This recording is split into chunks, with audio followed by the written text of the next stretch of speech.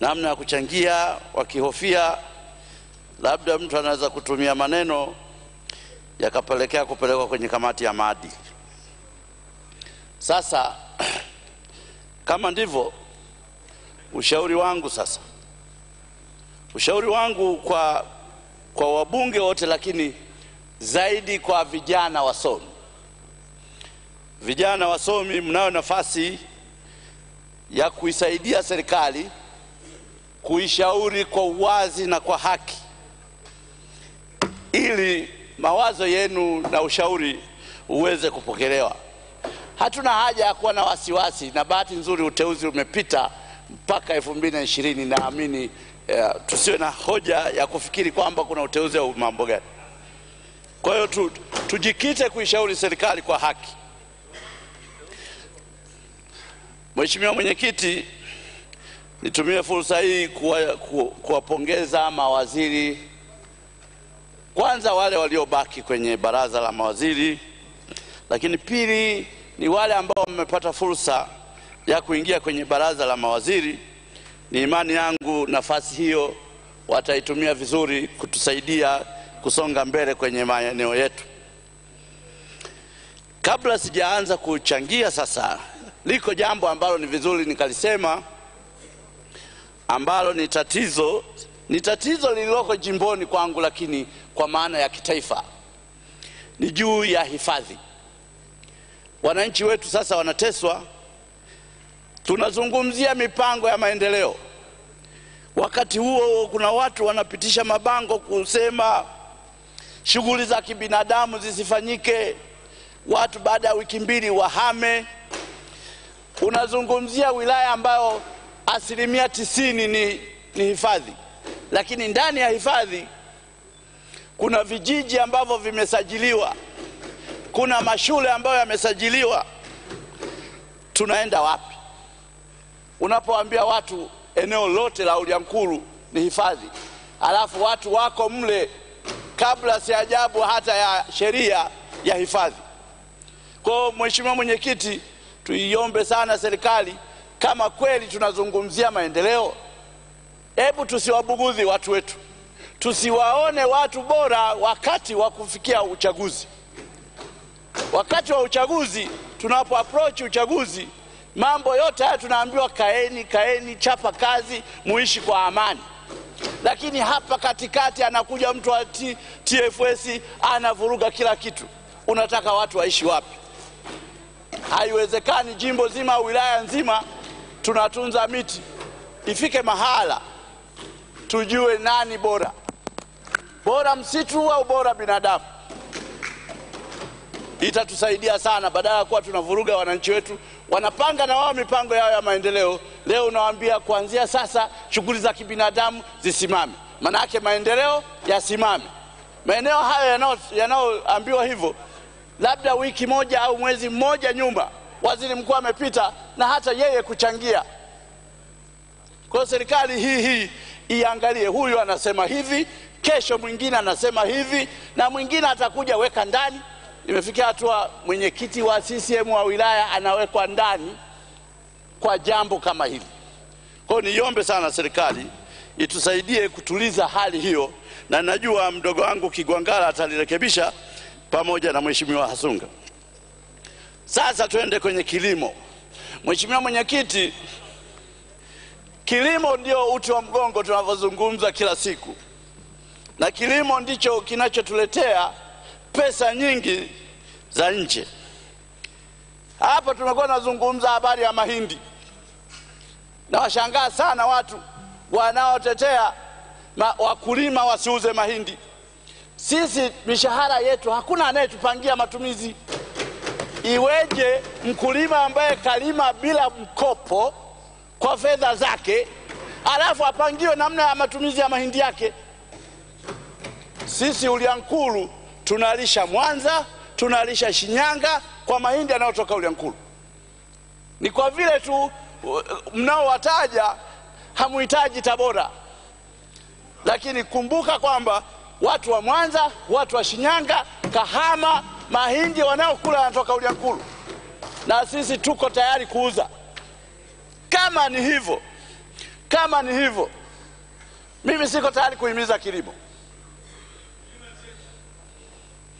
kwa sababu watu wanafanya juhudi, wanalima, chakula kipatikane, lakini tunaanza kuweka vikwazo kwa mkulima kutumia rasilimali zake.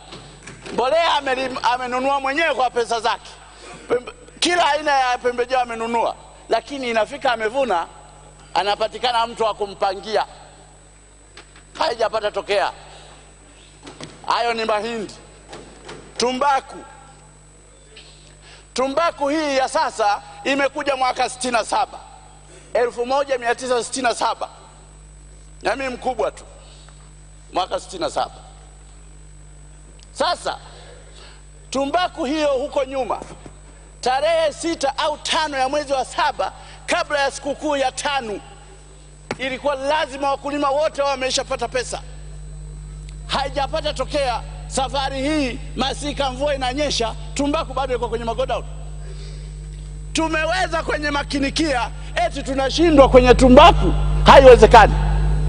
Nini kipo wazungu wa tumbaku wawe na kiburi kuliko wa makinikia? Mimi tena siko tayari. Nasema kabisa, yani siwezi kusimama jukwani kuhimiza kilimo ambacho watu wanateseka. Tumbaku limekuwa zao la kuleta umaskini sasa. Hiyo korosho ya wenzetu Mtwara huko Lindi zamani isingesikika, lakini kwa sababu nia ya serikali ilihakikisha kuwakomboa wenzetu wakulima wa korosho, leo hii wanafurahia. Lakini tumbaku tunahangaika. Tumbaku kwenye magodown, mvua zinanyesha, lakini utashangaa tunasema tumbaku hii ni zao linaloleta pesa kuliko mazao mengine. Leo hii kampuni ile iliyochukua mali za TAT inauza mpaka magodown. Itauza kwa tenda, magodown yote nchi nzima yametangazwa, yanauzwa. Hiyo tumbaku itakuwepo? Haitakuwepo. Na leo hii tunazungumza hivi kama mzaha. Watu wameuza tumbaku, wale ambao hawakuwa kwenye mpango kwa maana ya budget ile ya tumbaku wameuza mpaka ile budget imebasti. Wale wakulima sasa waliochelewa wanaambiwa mna tumbaku ambayo hamkupangiwa. Mheshimiwa Mwenyekiti, jambo hili linaleta tabu. Sisi wanasiasa wa Tabora na hasa wabunge tunapata kigugumizi. Iko shida, lazima iko shida hapa katikati. Tumesafisha wetuku, lakini iko shida.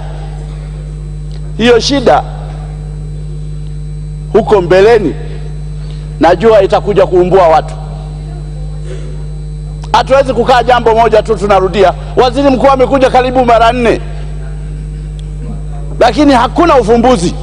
Wazungu wameona kwamba wao ni zaidi ya serikali, lakini tunaambiwa watu tutafute masoko wenyewe. Hivi mkulima mmoja aanze kwenda Uchina, Indonesia, wapi kutafuta soko? Haiwezekani. Maendeleo gani hayo tunayataka? Sasa muda si mrefu tutaanza kusimama majukwani kuambia acha kulima tumbaku. Tawaambia watani zangu wa Sambaa na Wadigo, leteni katani tuanze kulima katani. Kwa sababu sasa tumbaku haitusaidii. Watu wetu wamekuwa maskini. Sio vizuri. Na serikali muangalie kule ambako serikali inapata mapato. Na nasema haya kwa uchungu, mwenyekiti. Jimbo la Uliankuru ndio linalotoa mahindi yao kwa wingi, tumbaku kwa wingi. Ikengere tayari. Haya, maji. Tumesema hapa, leteni mpango kuhakikisha nchi nzima inapata maji kama ilivyo Rea 3, Rea 1, Rea 2, na sasa tunakwenda kwa Rea 3. Shida gani ipo? Maji yakipatikana, hayo mambo mengine yanakwenda vizuri. Lakini maji haya imekuwa tatizo. Maji ya Ziwa Victoria wanatumia wenzetu kule Misri, wanatumia Ethiopia, wanatumia sijui Sudani wapi. Sisi eti tukitaka kutumia tayari kaja mtu hapa. Juzi tu miradi hiyo amekuja mtu. kutembelea Tanzania, hatujui walichonong'ona, lakini tetesi ni kwamba wanapata hofu. Maji tunayotele yanaweza kasambaa nchi nzima. Kwa nini tusifanye hivyo? Malagarasi pale kuna maji, lakini ingawa yana shida, lakini maji ya Victoria ni maji mengi sana. Leteni huku. Tunakaa tunahangaika mvua. Kwa nini tusipate maji kutoka ziwa Victoria?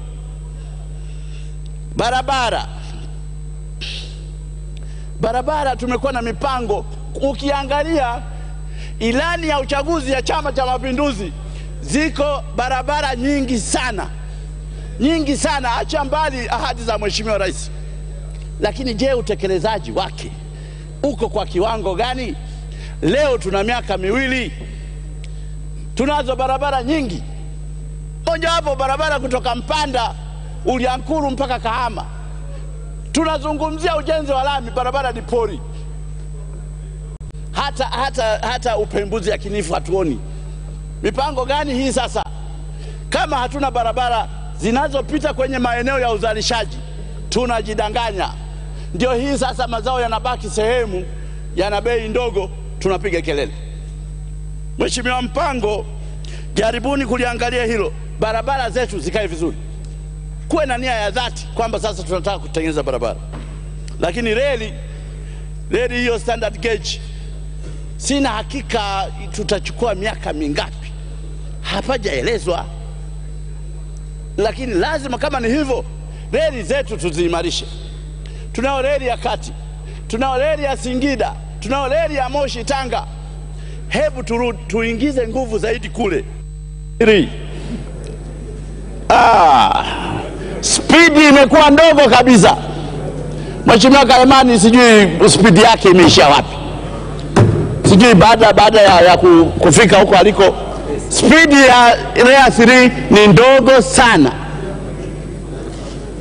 Tuiombe serikali iongeze speed kwenye huu mradi, lakini kuhakikisha vijiji vyote ambavyo havikupitiwa, lakini taasisi zote, lakini na sisi wanasiasa tusiweke fiti na maeneo mengine. Huko kuna uhakika kwamba wanasiasa wakati mwingine tunapindisha maeneo mengine yasipate umeme kwa sababu za kisiasa. Hebu tuache fedha za maendeleo kwenda kwenye halmashauri. Bado ni tatizo. Iko halmashauri moja ilipangiwa kupelekewa bilioni 11, imepelekewa bilioni 1. Hebu tuone hivi kweli kuna jambo litaendelea? Kutoka bilioni 11 inapelekewa bilioni 1, bilioni zingine 10 hazijaenda. Unategemea nini katika mwaka huo katika eneo hilo? Halmashauri zetu bado ziko tete, haziwezi kujiendesha. Ziko halmashauri hata kulipa posho ya madiwani haziwezi kumudu. Ningeomba sana uwepo utaratibu wa kuaisha pesa. Mbona tunazungumza tunakusanya sana? Sasa kama tunakusanya pesa inaenda wapi? Kama pesa kila siku tunasema makusanyo yamepanda, mbona pesa haziendi halmashauri? Iko nini? Iko shida gani? Pelekeni hela kule tuone tutakachokwama. Bahati nzuri wabunge wote sisi ni sehemu ya halmashauri. Bila shaka Mheshimiwa Mpango utakuwa umenipata. Tayari? Bado bwana. Mheshimiwa, tayari muda wako umemalizika. Mwenyekiti, kuwe na upendeleo kwa machifu. Asante sana. Tunaendelea na Mheshimiwa Balozi Adadi Rajab, baadaye Mheshimiwa Vedastus Manyenye na Mheshimiwa Zainab Mdolo wajiandae. Mheshimiwa Mwenyekiti, na mimi nashukuru sana kupata nafasi ya kuchangia kwenye huu mpango wa maendeleo ya taifa kwa mwaka 18-19. Mheshimiwa Mwenyekiti, mipango mizuri ni ile mipango ambayo inatekelezwa. Tumekuwa tunatengeneza mipango mizuri sana miaka mingi sana, na utekelezaji wake unakuwa sio kwenye 100%. Mheshimiwa Mwenyekiti, naamini kwamba hii mipango ambayo imeandikwa kwa mwaka 18-19, kama utekelezaji wake unakuwa kwa ukamilifu, basi tunaweza tukawa na uchumi ambao utapaa vizuri sana. Mipango mizuri inayotekelezwa inaongeza uchumi na inapunguza mfumo wa bei. Mheshimiwa Mwenyekiti, tumeona mipango mingi, baadhi ya mipango ya 17, 18, 16, 17 imeanza kutekelezwa kwa uzuri kabisa. Tumeona standard gauge ya Central Line ikianza, tumeona ndege bombardier zikianza kuingia, tumeona umeme kule Rufiji Ruaha ukianza. Kwa kweli inatia matumaini, na tumeona bomba la mafuta ambalo litatoka kule Hoima Uganda mpaka kwetu kule Tanga. Mheshimiwa Mwenyekiti, vitu hivi kwa mfano kama bomba la mafuta la Tanga la kutoka Hoima mpaka Tanga, inabidi tuongeze thamani yake, value addition, kwamba bomba hili sehemu zote ambalo zitapita watafaidika namna gani.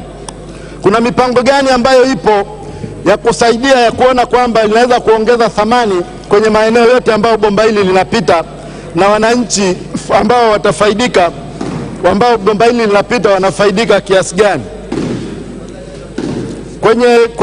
Kwenye mpango, Mheshimiwa Mwenyekiti, sioni Central Line, sioni mpango wote wa kuanza kutengeneza SGR ya Central Line, na nimeangalia kwa makini lakini sijaona. Naamini kabisa kwamba Central Line pamoja na Tanga Line, Tanga Line pamoja na Central Line zikienda simultaneously, basi tunaweza tukapata maendeleo mazuri. Juzi rais alikuja Tanga na aliambiwa tatizo hili na kaamuru bandari iongezewe fedha. Sasa nilikuwa naona kwamba tusingoje mpaka rais aje, kwa sababu rais, nchi ni kubwa, lakini nyinyi mawaziri mnapaswa kumsaidia kwenye maeneo ambayo yale ni muhimu.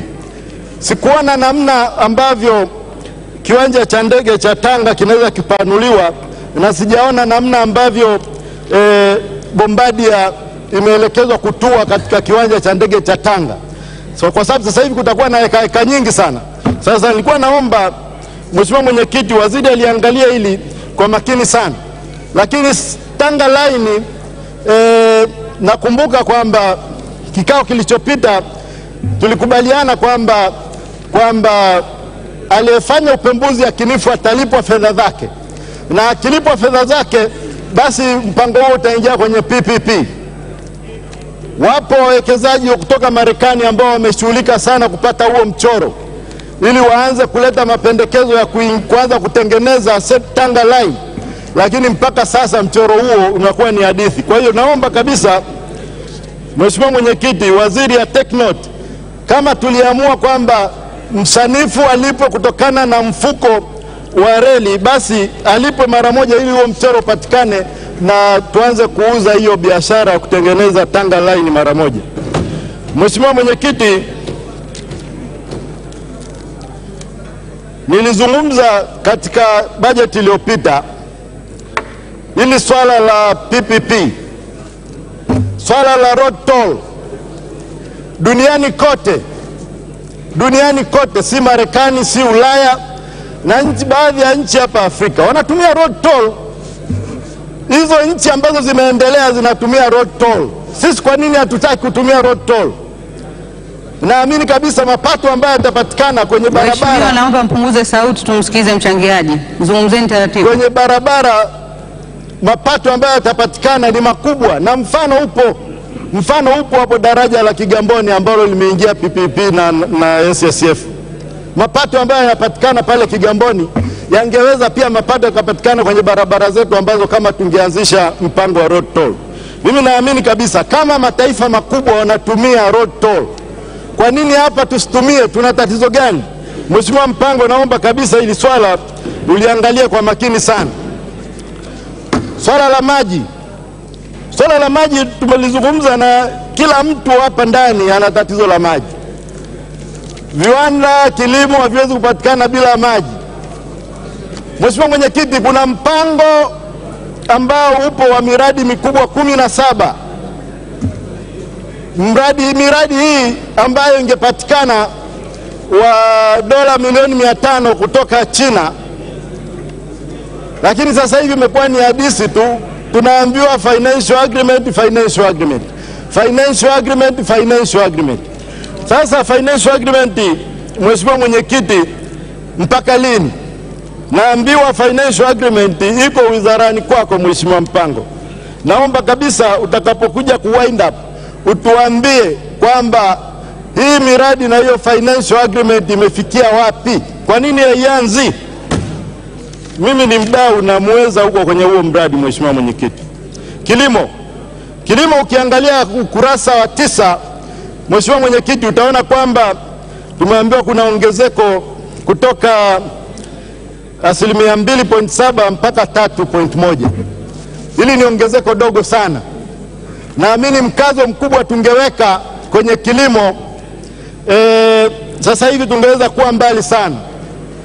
Mimi Mheshimiwa Mpango, ningekukaribisha sana wataalamu wa kilimo watembelee hata hapo Zimbabwe, South Africa. Waende Zimbabwe, waende South Africa, ili waone mashamba yale ambavyo yapo. Waone mashamba ya kisasa ambayo yapo. Waone mashamba, systems za umwagiliaji ambazo zinatumika kule.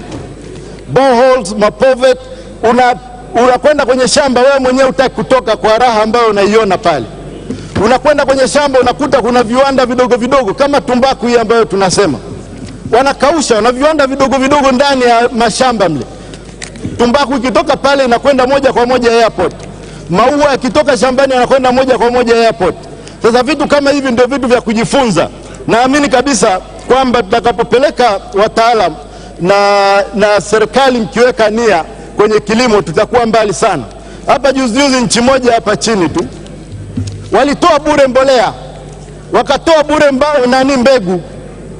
Wape wakulima mazao ambayo yamevuna, huwezi kuambiwa kwa sababu yale mavano yalikuwa ni mengi, mwisho ikabidi wauzie WHO. Kwa hiyo vitu kama hivyo ni muhimu sana kuweza kujua kwamba unawawezesha wakulima, unawapa mikopo ya vifaa vya kisasa. Tuwezi kuendelea kulima na jembe mpaka leo.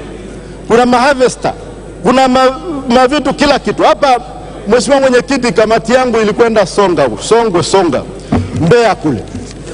Wako wafungwa wanasema hatuna trekta, hatuna vifaa. Tuleteni vifaa. Songa ndio ambayo inalisha Mbeya yote kule. Songwe. Tuleteni vifaa tulime. Ardhi ipo, hatuna. Tukaweka kwenye budget. Kauni alipata hata sense 5. Mheshimiwa Mwenyekiti, ni vitu vya kuangalia ambavyo ni muhimu sana, lakini vina umuhimu wake. Sasa hivi kule kuna tatizo kubwa sana kwenye zao la chai. Kule Amani sisi tunalima chai sana. Lakini tatizo ambalo linajitokeza sasa hivi ni kwamba wale walimaji wanatakiwa waende moja kwa moja wa export hiyo chai moja kwa moja, au waingie kwenye mnada Mombasa. Wanakwenda wanapeleka chai Mombasa, kwamba hawaruhusiwi kublend wala hawaruhusiwi kupack. Packing na blending zote zifanyike nje. Sasa hii nini? Wanakwenda Mombasa kwenye mnada Kenya wananunua chai yetu, wanapack Kericho wanaleta chai hiyo hapa nchini. Mheshimiwa Mwenyekiti, hili swala tunasema kwamba tulime to add value. Sasa value tuna add, hawa waruhusiwi. Ni swala ambalo la kuliangalia. Nimeongea na waziri wa kilimo na nimeset appointment naye ili tuweze kuona kwamba tutafikia wapi. Lakini ni muhimu kwamba swala hilo liangaliwe kwa umakini wake. Vivyo hivyo na pamba, nchi kama Zimbabwe inalima pamba kidogo sana ukilinganisha na sisi, lakini grade ya kwake ni kubwa ukilinganisha na grade ya kwetu hapa. Ni kwa sababu ya utunzaji na ulimaji wake ambao unafanyika kwa makini. Swala la mwisho ambalo nataka kuongelea ni swala la Dodoma, kuhamia Dodoma. Wizara zimeshahamia Dodoma imekuwa makao makuu, lakini sijaona kwenye mpango namna ya kutengeneza huu mji uonekane kweli ni makao makuu. Miji mingi ambayo imehamia serikali inakuwa na mipango. Nenda Rwanda kaangalia, nenda Abuja kaangalia, wanakuwa na mipango kabisa, wameshapanga kwamba wanajenga site fulani, prepare certain site, wanaweka kila kitu, nyumba, maofisi, everything. Sasa hapa sijaona chochote kwenye mpango huu, namna gani ambao utaboresha makao makuu ya Dodoma iweze kuonekana kweli ni makao makuu kama nchi nyingine. Baada ya kusema hayo, Mheshimiwa Mwenyekiti, nakushukuru sana. Asante sana Mheshimiwa Balozi Adadi. Tunaendelea na Mheshimiwa Vedastus Manyenye, baadaye Mheshimiwa Sonia Magogo, Mheshimiwa Almas Maige na Mheshimiwa Edwin Banda wajiandae.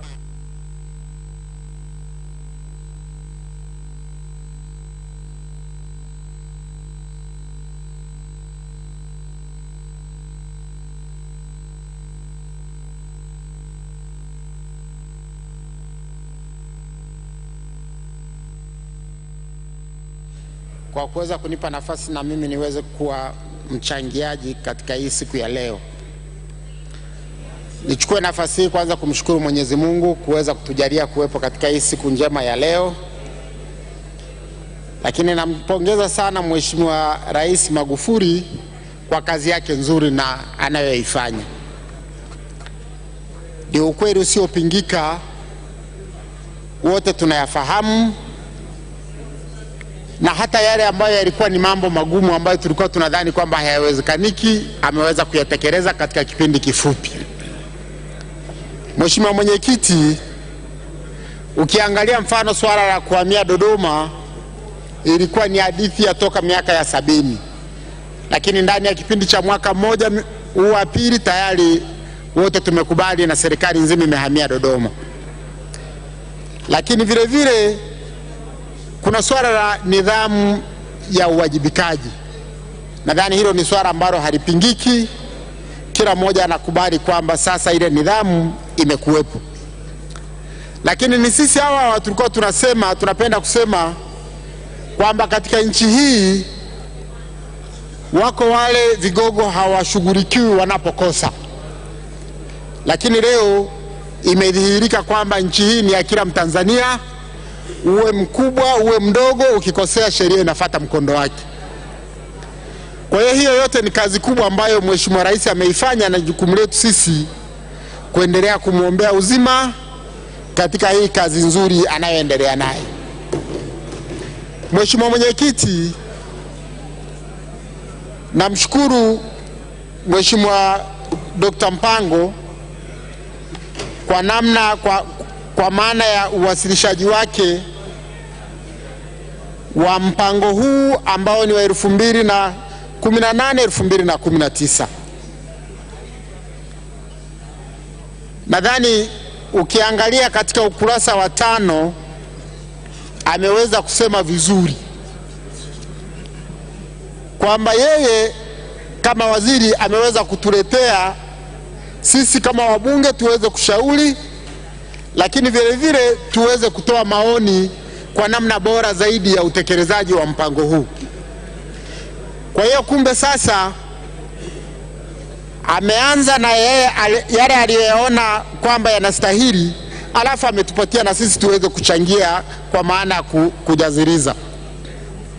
Lakini nikiangalia kuna ile kamati ya bajeti imeweza kusema mambo mazuri sana, na katika hayo basi kazi yetu ni kuendelea kujaziriza pale penye ushauri. Mheshimiwa Mwenyekiti, ushauri wangu wa kwanza, pamoja na kazi kubwa na kazi nzuri ambayo serikali ya awamu ya 5 imefanya, lakini tuna tatizo moja kubwa, kwamba Watanzania hali ya uchumi wetu imeendelea kudorora. Huo ni ukweli usiopingika. Karibu kila mmoja wetu ukimgusa, yule mkulima wa kawaida, hali ya uchumi imekuwa mbaya. Lakini hata wafanya biashara nyingi zimesimama na biashara nyingi zimefungwa. Lakini Mheshimiwa Mwenyekiti, ukiangalia nini kinachangia haya yote, pamoja na vile viashiria vizuri vinavyoonyesha kwamba uchumi wa nchi unakuwa, lakini unapokuja kwenye uchumi wa mtu mmoja mmoja bado hali inaelekea kuwa mbaya. Na hii Mheshimiwa Mwenyekiti, moja, leo tumesema tumeangalia serikali imezuia uuzaji wa mazao ya chakula hasa mahindi na mchele. Kwa wale wenzetu wale ambao bahati nzuri wamebahatika kulima na bahati nzuri wakavuna, serikali nilitegemea kwamba kwa sababu imeweka mpango mzuri wa kuzuia kile chakula kisiende nje ili kije kutusaidia wa Tanzania, kumbe serikali ilikuwa na kila aina ya sababu ya kununua kile chakula iweke kwenye maghala ya taifa, alafu iendelee kusambaza katika yale maeneo ambayo yana upungufu wa chakula. Sasa tumemzuia asiuze, lakini vile vile hatuko tayari kununua. Sasa kwa kweli hali hii tafasiri yake ni kwamba imeendelea kumpa yule mwananchi wa kawaida hali ngumu ya maisha. Kwa hiyo Mheshimiwa Mwenyekiti, hilo ni kati ya swala ambalo serikali inahitaji iliangalie na ione kwamba ni kwa kiasi gani inaweza ikawasaidia hawa wananchi wa kawaida. Leo tumeambiwa na wote tumeendelea kufahamu kwamba mazao kama mbaazi leo hayana soko, lakini wale wakulima walishalima wanayo kwenye maghala. Zao kama tumbaku hayana soko, wakulima walishalima na tayari yako kwenye maghala. Tafasiri yake ni kwamba lazima hali ya uchumi, hali ya kipato iendelee kuwa duni na maisha yao yaendelee kuwa magumu. Kwa hiyo katika huu mpango wa leo ambao umeletwa mbele yetu, na mimi nilikuwa na ushauri ufuatao. Mheshimiwa Mwenyekiti, ukiangalia katika nchi yetu zaidi ya 70% ya Watanzania ni wakulima. Lakini pamoja na wananchi wetu zaidi ya 70% ni wakulima, huu mpango haujasema unafanya nini katika kipindi kifupi na kipindi kirefu kuweza kuwasaidia wakulima. Lakini na ukiendelea kuangalia na katika ushauri wangu leo kwamba nini kifanyike, Mheshimiwa Mwenyekiti, lazima tuwe na mpango wa muda mfupi, tuwe na mpango wa muda wa kati, na tuwe na mpango wa muda mrefu.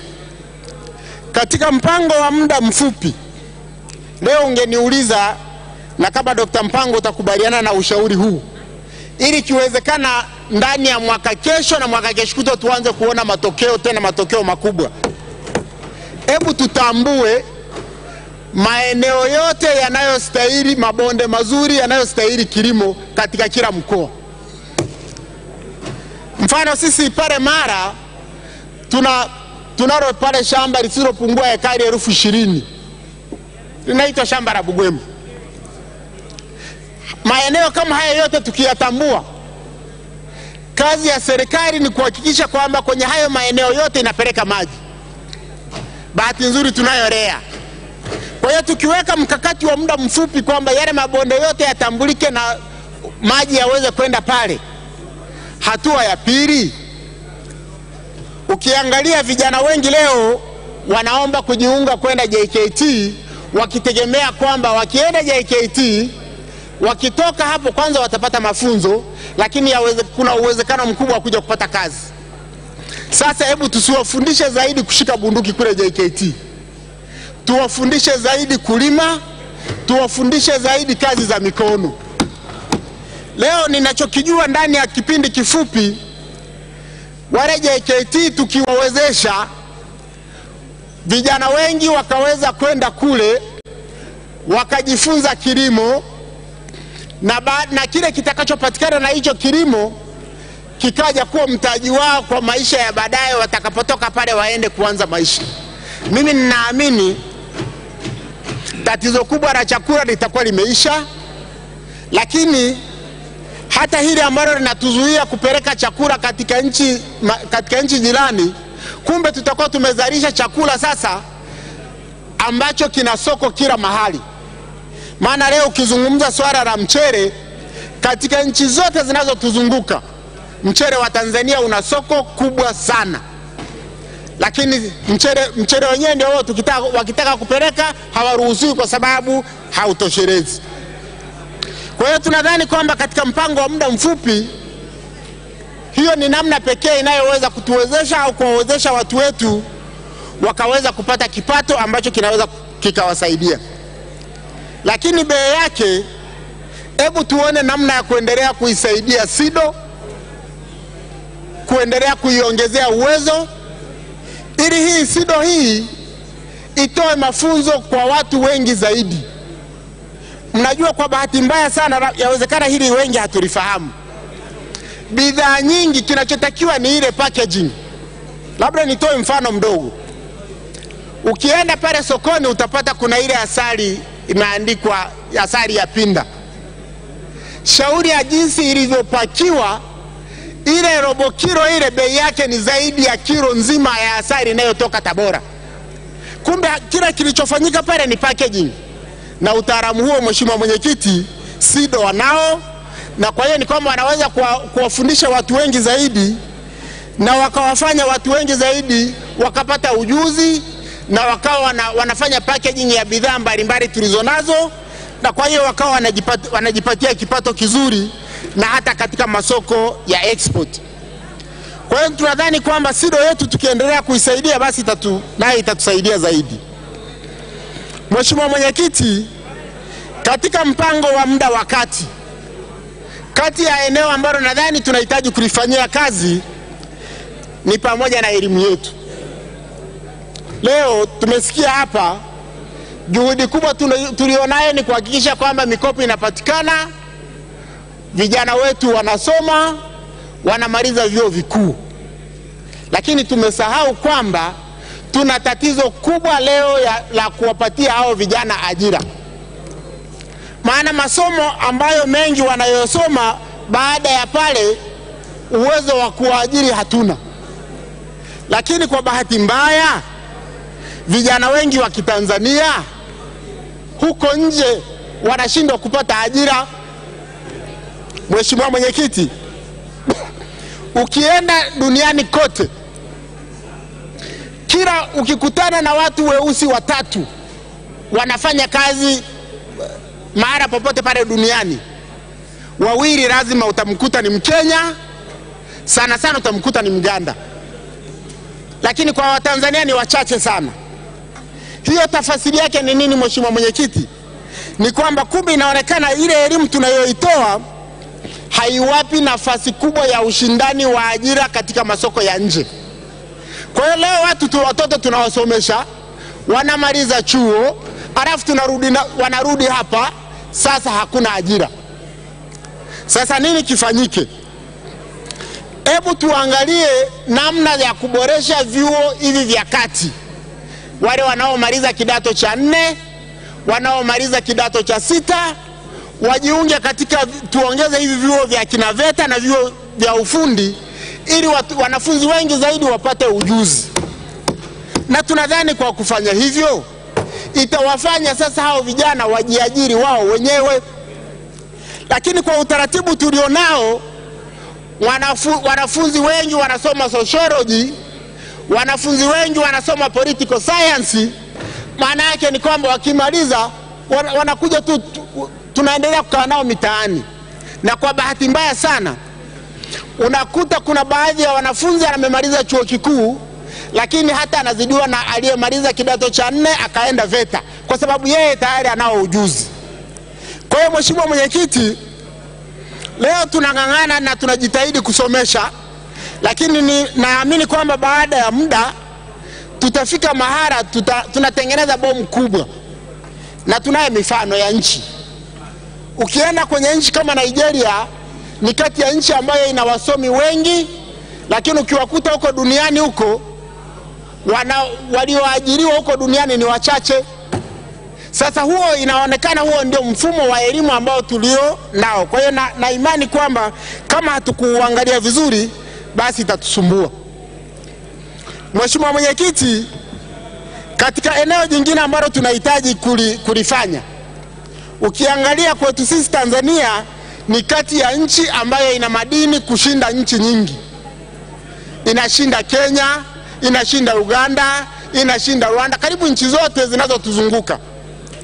Lakini cha ajabu, unakuta katika nchi kama Kenya bado unakuta wana export zaidi ya madini kutushinda sisi, na hizo nchi zingine zote hizo akina Rwanda. Lakini haya tunaendelea kuyasema, mwisho wa yote ni kwamba yanabaki kama yalivyo. Leo hatuna udhibiti kamili. Imeisha? Vimalizika mheshimiwa. Basi mheshimiwa mwenyekiti, baada ya kusema haya nakushukuru sana kwa kunipa nafasi. Naunga mpango hoja. Asante sana Mheshimiwa Vedastus. Tunaendelea na Mheshimiwa Sonia Magogo, Mheshimiwa Almas Maige, Mheshimiwa Edwin Banda na Mheshimiwa Aish wajiandae. Asante Mheshimiwa mwenyekiti. Awali ya yote napenda kumshukuru Mwenyezi Mungu aliyeniwezesha kuwa na afya njema mpaka wakati huu na kuweza kusimama mbele yenu. Pili, napenda kukishukuru chama changu cha wananchi kafu chini ya uongozi mahiri wa mwenyekiti wetu Profesa Ibrahim Haruna Lipumba akisaidiana na naibu katibu mkuu Mheshimiwa Magdalena Sakaya.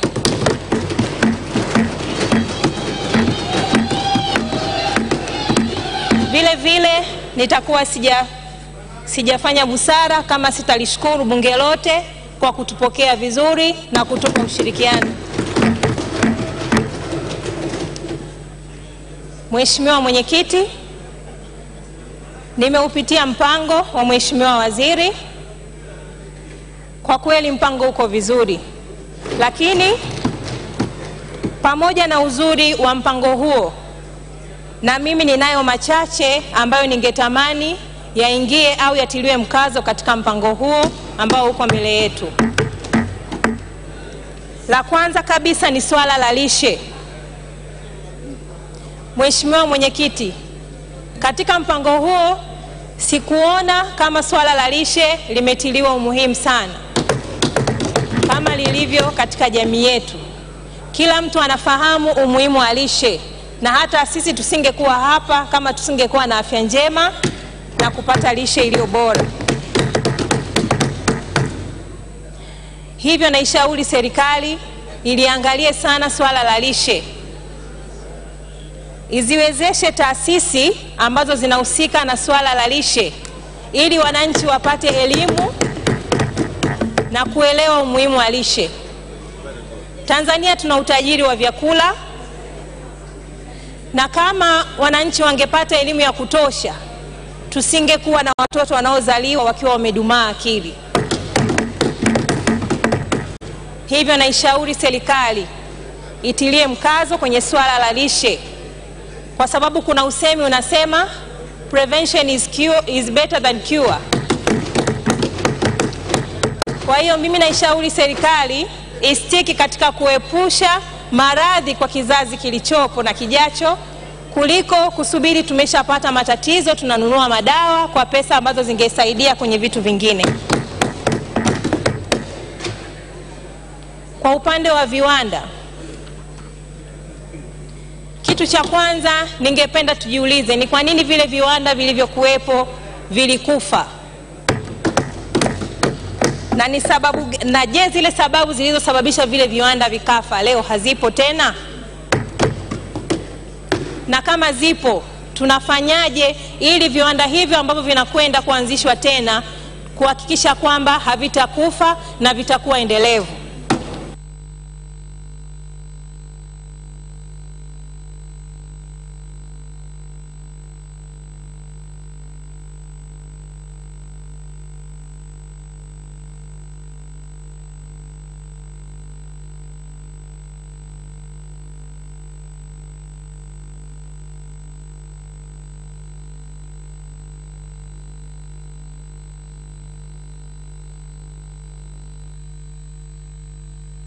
Serikali ijiandae vizuri kwenye swala la malighafi kabla ya kuanzisha viwanda vingi.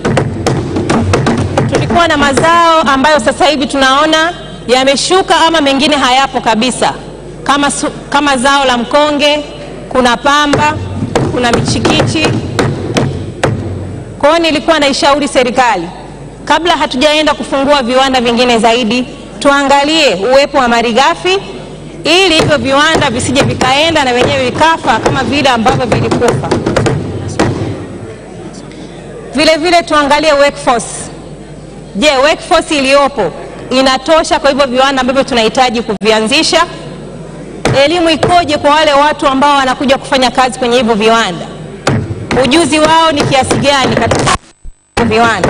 Kwa sababu kama tukiwa hatuna workforce ya kutosha, hivyo viwanda na wenyewe vitakwenda kufa. Kingine ni mitaji. Nauliza, serikali imejipangaje kwa swala la mitaji ya kuendesha hivyo viwanda? Je, tumeiandaa vipi benki yetu ya TIB katika swala hilo la kuendesha viwanda? Na kama tunategemea watu binafsi, je, serikali imejiandaaje katika kukusanya kodi, kuhakikisha kwamba kodi zetu hazipotei na zinapatikana kwa wakati mwafaka na kuendeleza taifa letu kama tulivyopanga?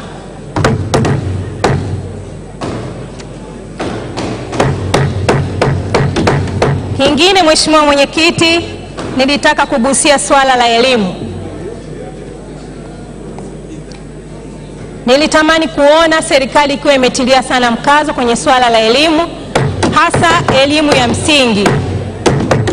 Watoto wanajazana kwenye madarasa na pale hatutegemei mainjinia, hatutegemei madokta wala wabunge na mawaziri ambao watakuwa na akili tulivu kama tulivyo sisi. Wengi wetu tumesoma kwenye shule za kulipia, lakini population kubwa iko kwenye shule zile ambazo tunaita za kata. Lakini ukiangalia wale watoto, mazingira wanayosoma ni magumu sana. Hata wale walimu wanaowafundisha hawapati ile motisha ya kutosha kuweza kuwahudumia wale watoto. Hivyo naishauri serikali iangalie, kwa sababu msingi wa elimu unaanzia chini. Hata sisi tusingekuwa na msingi mzuri, mimi na wewe leo tusingekuwa hapa. Vile vile tuangalie elimu zinazotolewa kwenye vyuo vyetu. Wasomi wengi wanatoka vyuoni lakini wanakuwa kama wamekrem. Ukimpeleka kwenye kufanya kazi ile aliyoisomea hawezi. Kwa hiyo tuangalie ile quality ya elimu inayotolewa katika vyuo vyetu na inatolewa kwa namna gani.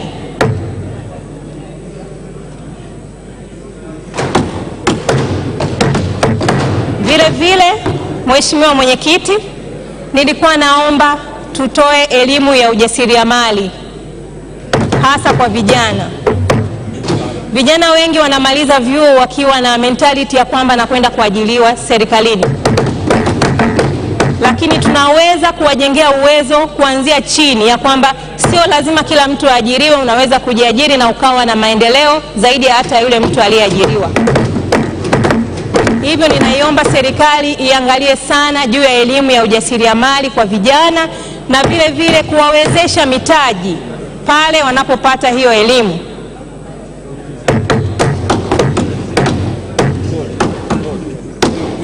Vile vile, Mheshimiwa Mwenyekiti, kila aliyesimama hapa aligusia swala la maji.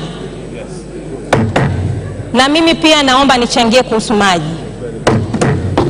Maji limekuwa ni tatizo kubwa katika nchi yetu, Mheshimiwa Mwenyekiti. Kuendesha viwanda kunahitaji maji. Shughuli zote maofisini zinahitaji maji, mahospitali yanahitaji maji, mashule yanahitaji maji. Hivyo tunaomba sana mpango huu utilie mkazo swala la maji. Wananchi vijijini wanateseka sana na swala la maji. Kama mwananchi ananunua ndoo moja ya maji kwa shilingi 1000 kijijini, je, ana uwezo kweli wa kuhimili maisha yake? Kwa sababu tunajua kipato cha mwananchi wa chini, wale wa vijijini, lakini kama anatakiwa kununua maji 1000 kwa siku ndoo, maisha yake yanakuwaje? Ninaomba sana Mheshimiwa Mwenyekiti na hilo litiliwe mkazo. Vile vile ninaomba na mimi kukazia kwenye bomba la mafuta linalopita Tanga. Huu ni mradi mkubwa sana unaopita mkoani kwetu. Nilikuwa naiomba serikali iwasaidie wananchi wa Tanga kupitia mradi huu waweze kunufaika zaidi.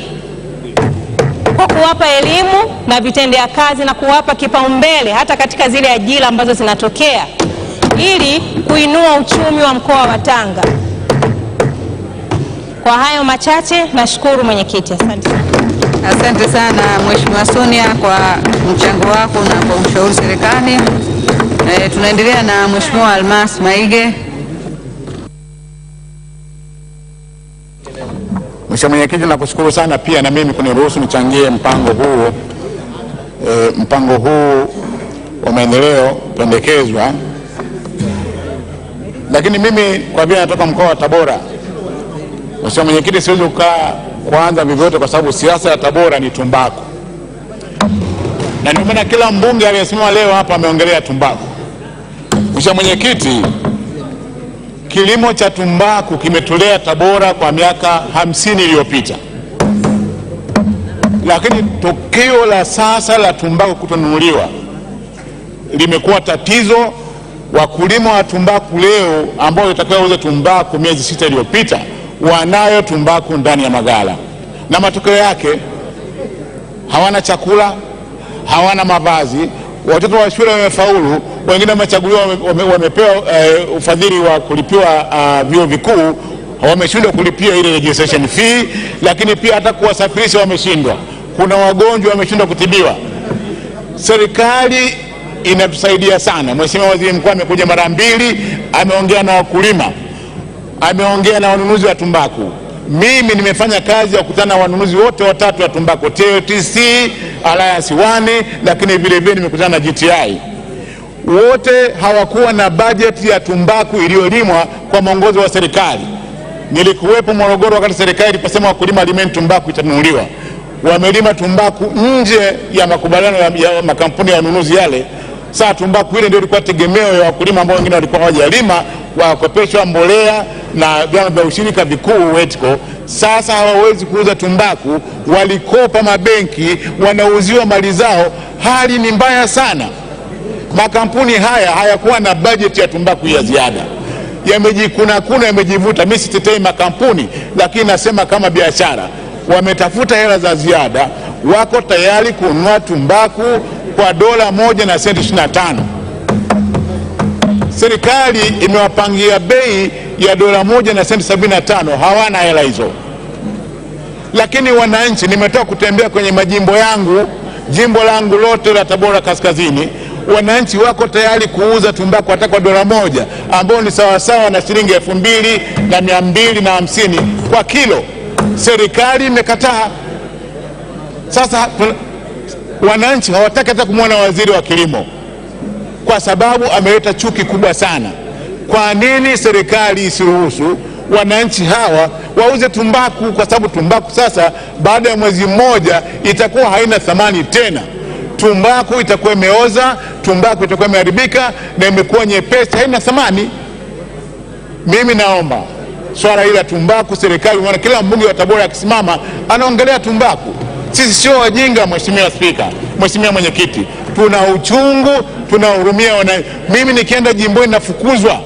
Mimi simu yangu imejaa maswali, tumbaku inanunuliwa lini, na sina majibu. Serikali kama ina huruma kweli ya wakulima, tofauti ya bei ambayo serikali inataka wananchi wanunuzi wanunue $1 senti 75 na wanunuzi wako tayari kununua kwa $1 na senti 25, serikali itoe ruzuku ya senti 50 kwa tumbaku iliyopo ya kilo 14,000 kilo milioni 14 na senti na 0.7, thamani yake ni shilingi bilioni 15. Basi itoe ruzuku kwa wakulima hiyo, ili wakulima waweze kuuza tumbaku iliyopo. Mheshimiwa Mwenyekiti, tumbaku imekuwa tatizo kubwa sana, na serikali ndio imekamata kwenye mpini. Wananchi wanasikitika sana, wanailaumu serikali. Kwa nini imezuia? Kwanza tumbaku wamelima wao wenyewe, wamekopa mikopo wao wenyewe, wanataka kuuza kwa hata kwa $1. Makampuni yametoa $1 na senti 25.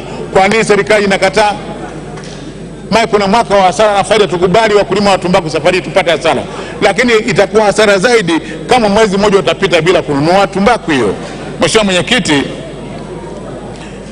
baada ya tumbaku liko swala ambalo tunafikiri kwamba ni nzuri sana, serikali imefanya kazi nzuri sana ya kujenga reli ya standard gauge, lakini budget inayowekwa kwenye standard gauge ni ndogo.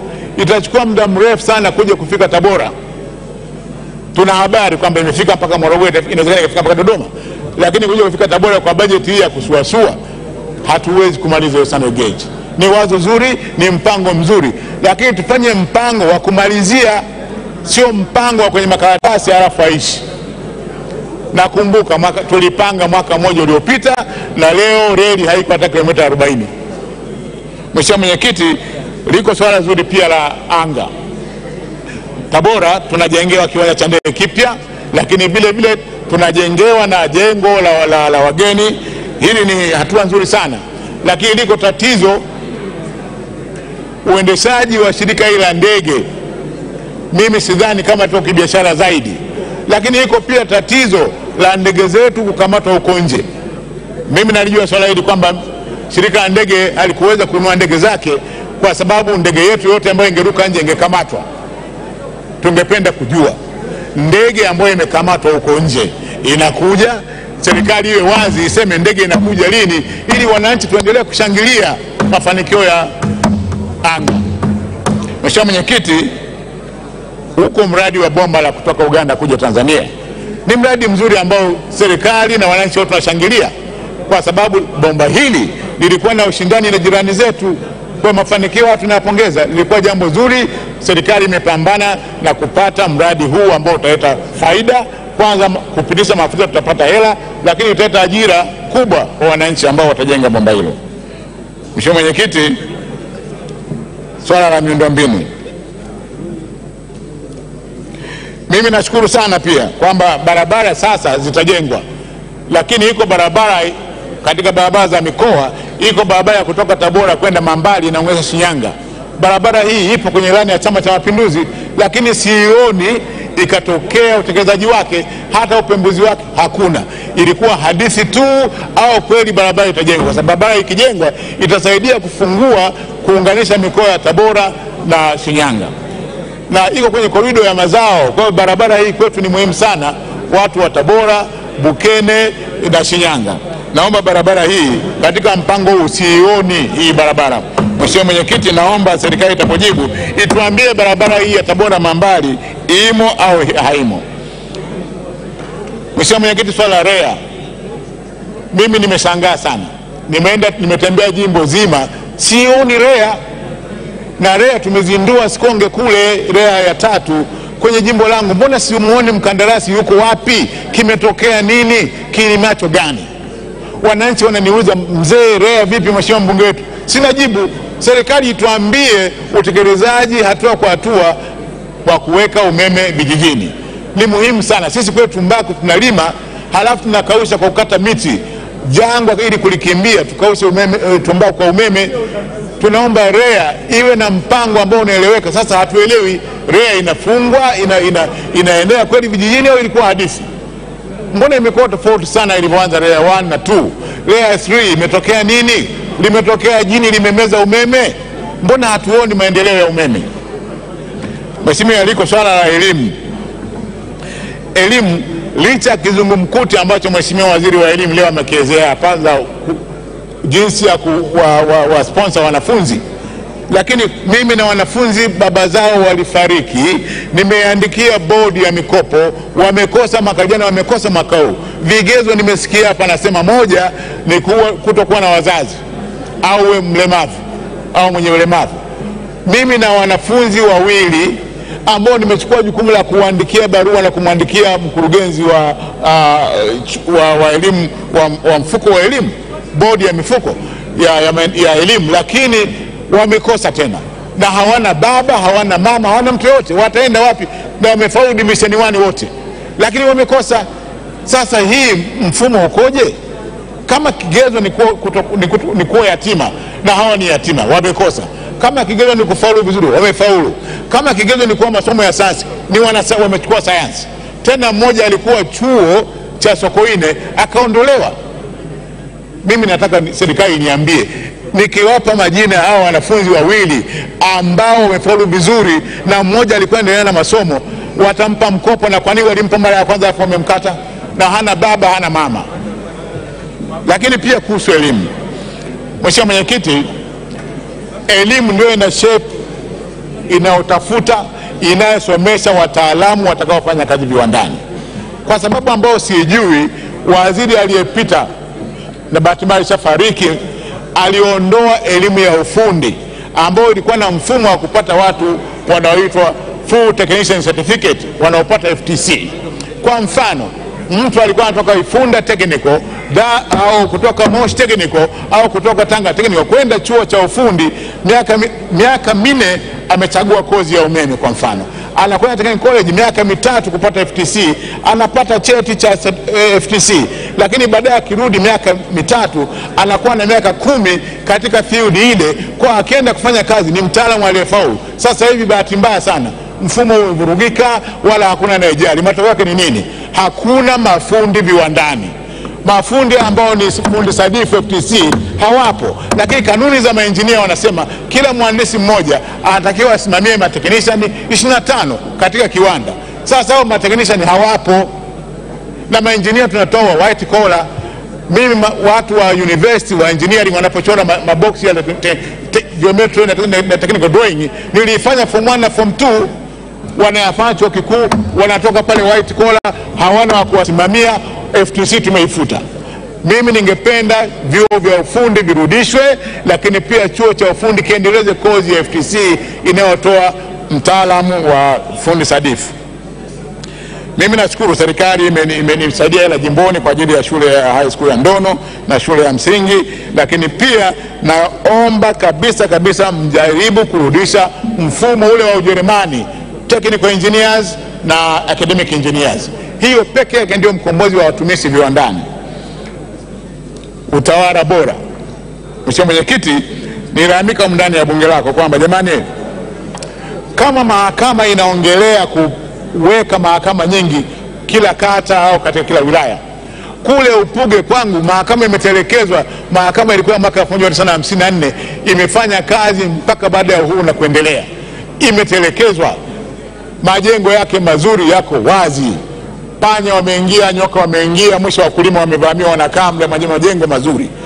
Pale mbele yake kuna kituo cha afya, hakuna madaktari pale kwa sababu hakuna nyumba. Nikasema kama kulikuwa na sababu nzuri basi ya kuiacha mahakama, zile nyumba zitumike kwenye idara nyingine ya serikali, na nilikuwa nalenga kituo cha afya. Kituo cha afya tunajenga vizuri, tumepata milioni 500 kiboresha kujenga hostel na nini, mabweni ya wagonjwa, ward za wagonjwa, lakini sasa madaktari hakuna nyumba na mita 500.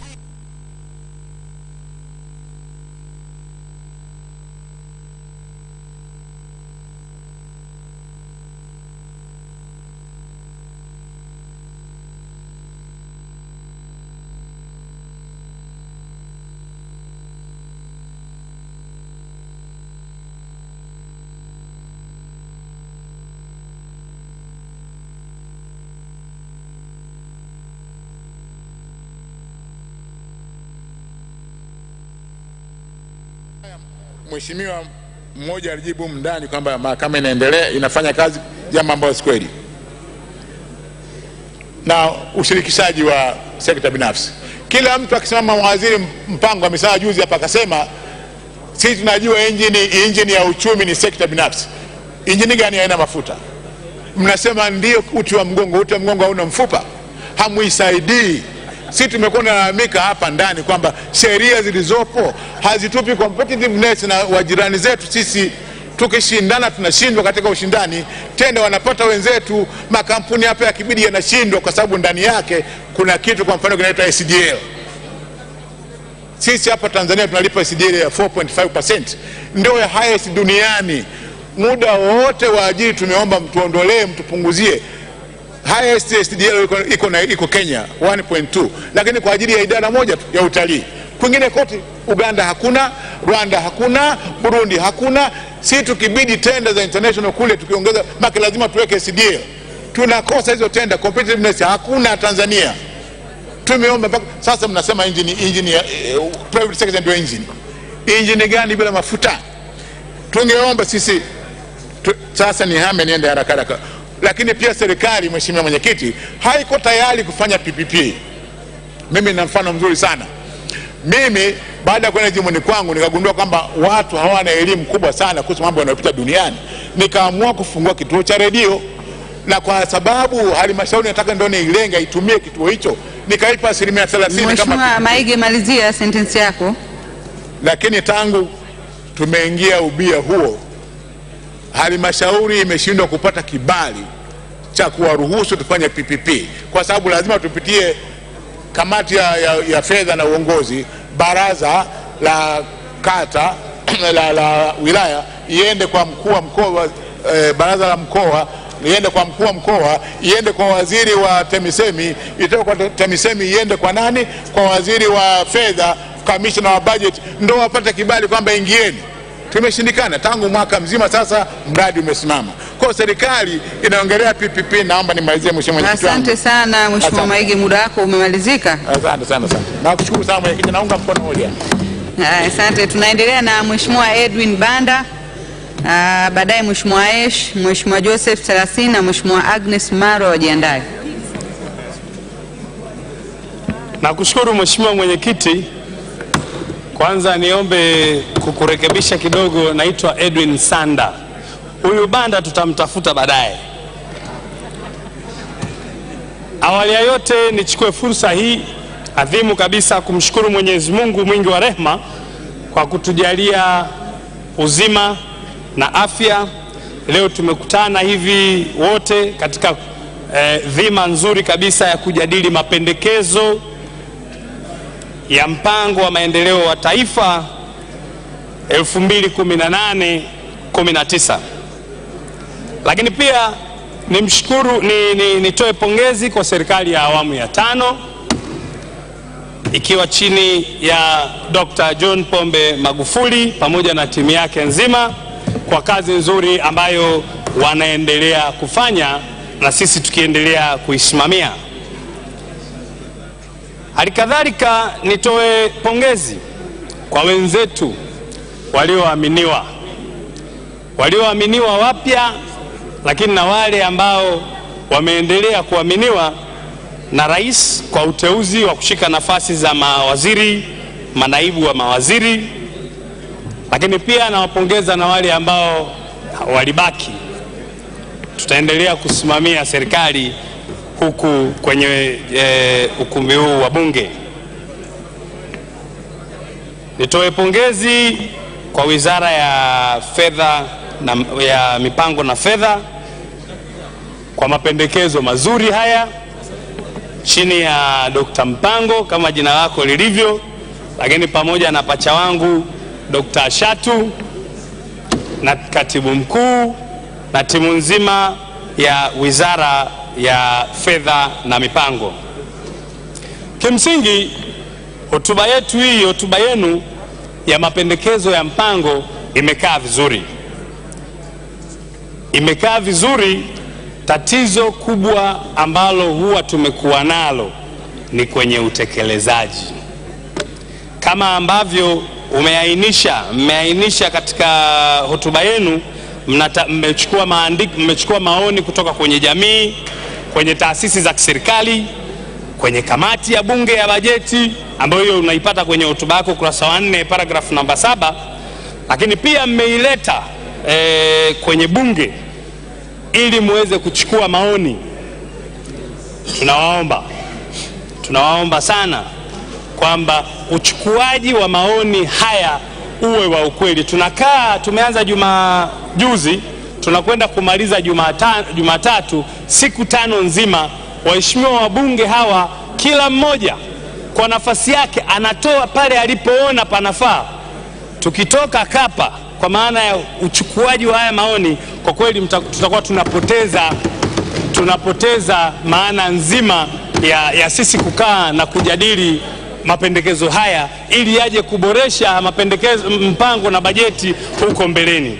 Tunawasihi sana mchukue haya maoni yetu. Lakini pia nataka niseme kwamba pamoja na uzuri wa mapendekezo, na tunatarajia mpango utakuwa mzuri baada ya kuchukua input zetu. Ni lazima tuweke mikakati madhubuti na inayotekelezeka ya kuhakikisha utekelezaji wa mpango huu unakwenda. Tutachukua maoni, lakini je, utekelezaji unakwendaje? Tuna mikakati gani ya kuhakikisha inayotekelezeka, ya kuhakikisha mpango huu wa maendeleo na bajeti ya 2018 na 20 utakuwa dhahiri, utakuwa realized kwa taifa, utakuwa realized kwenye uhalisia. Sasa nije kwenye maoni na ushauri wangu katika kuboresha mapendekezo haya ambayo mmeyaleta kwenu mbele ya bunge hili.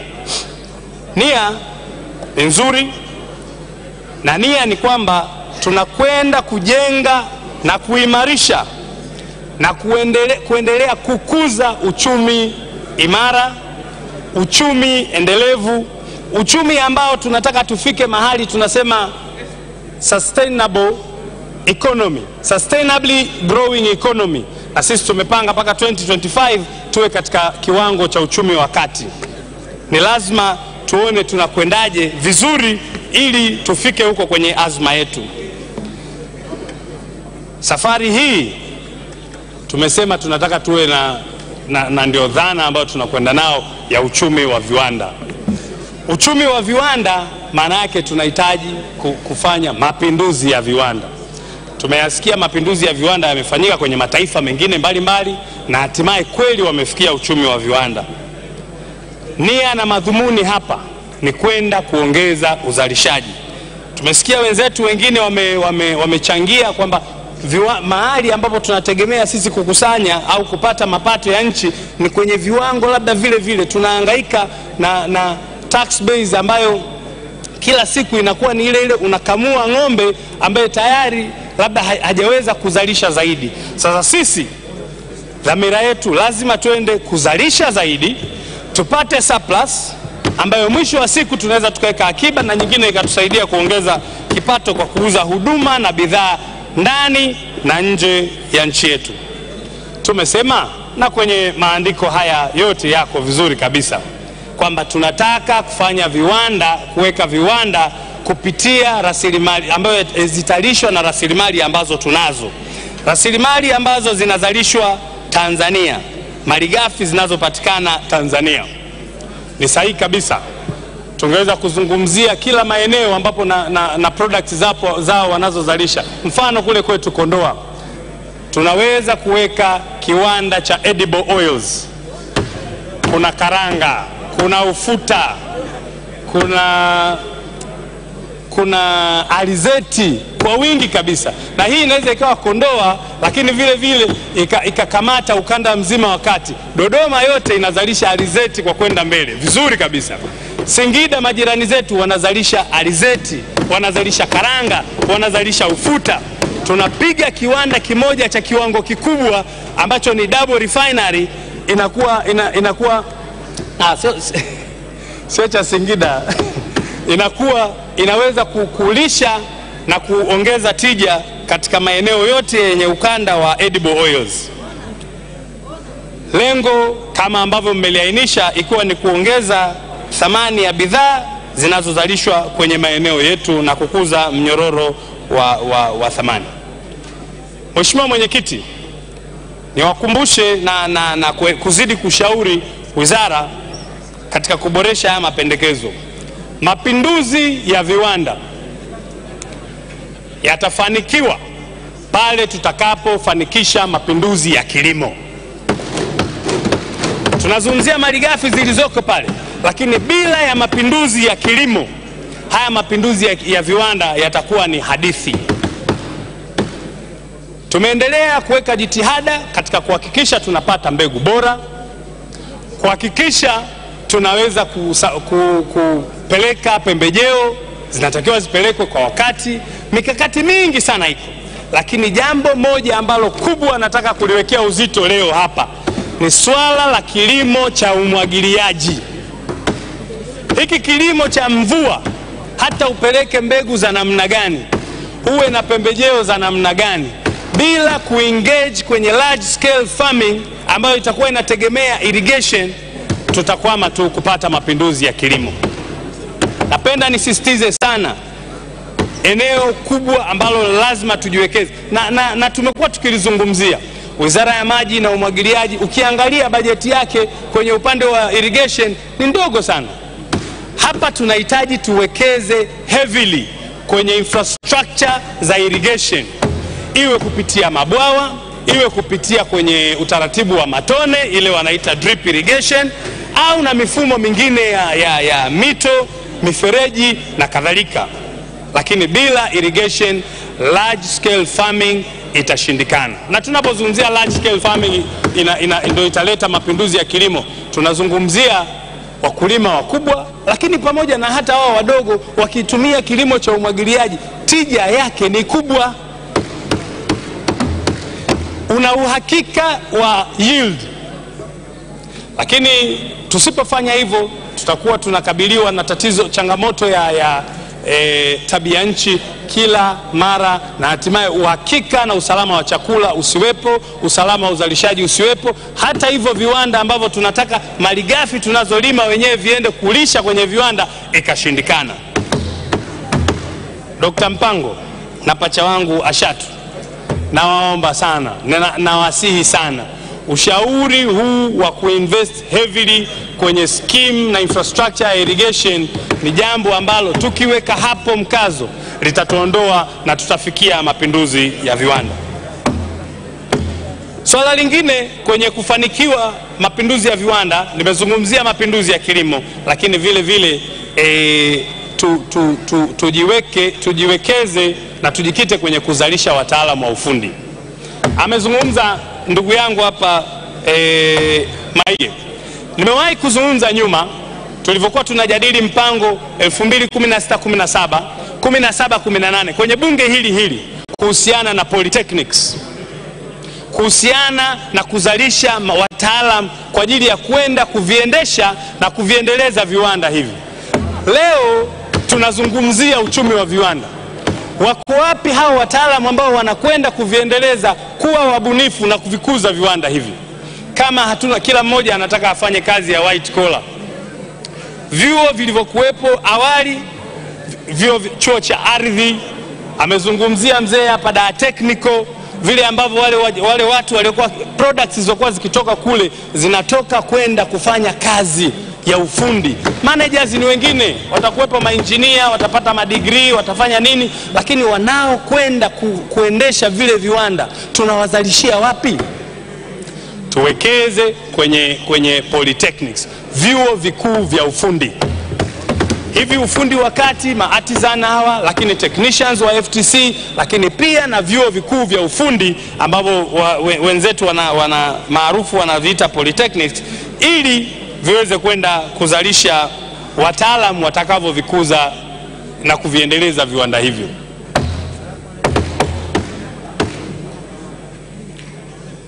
Mheshimiwa Mwenyekiti, haya ambayo nimeyaongea ya polytechnics lakini ya irrigation, nadhani tukiyazingatia yatatusaidia sana kwenda kuleta tija kwenye mpango huu ambao tutakuja kujadili mwakani. Jambo lingine na la mwisho, huko mwanzo nimezungumzia kuongeza uzalishaji, mwisho wa siku ina ripple effect kubwa sana.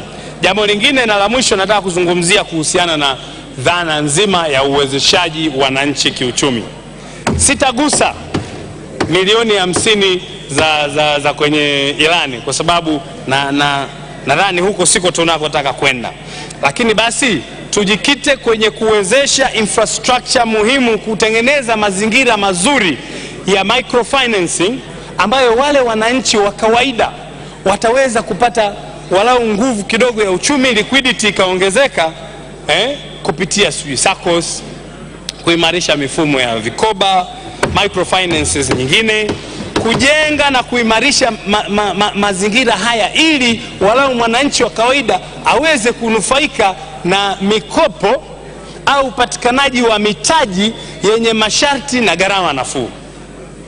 Katika mazingira ya kawaida yule mfanyabiashara pale Kondoa kijijini au mjini au mkulima ni ngumu sana ku access financing kupitia financial institutions tulizonazo. Ni lazima tutengeneze miundombinu mizuri kabisa, tujenge mazingira ya kuwafikia hao watu wa chini, wakope kidogo kidogo ili waweze kujiinua wao wenyewe mmoja mmoja kiuchumi, na hatimaye jamii nzima ya maeneo halisia, na hatimaye taifa kwa ujumla. Tutakuwa tumepiga uchumi jumla na tumepiga microeconomy. Mwisho wa siku taifa linakwenda mbele na kwa kasi kubwa zaidi. Nakushukuru sana Mheshimiwa Mwenyekiti, asante sana. Asante sana Mheshimiwa Edwin Sanda. Tunaendelea na Mheshimiwa Ayesh na baadaye Mheshimiwa Joseph Salastini, Mheshimiwa Agnes Marwa na Mheshimiwa Stanlaus Mabula wajiandae.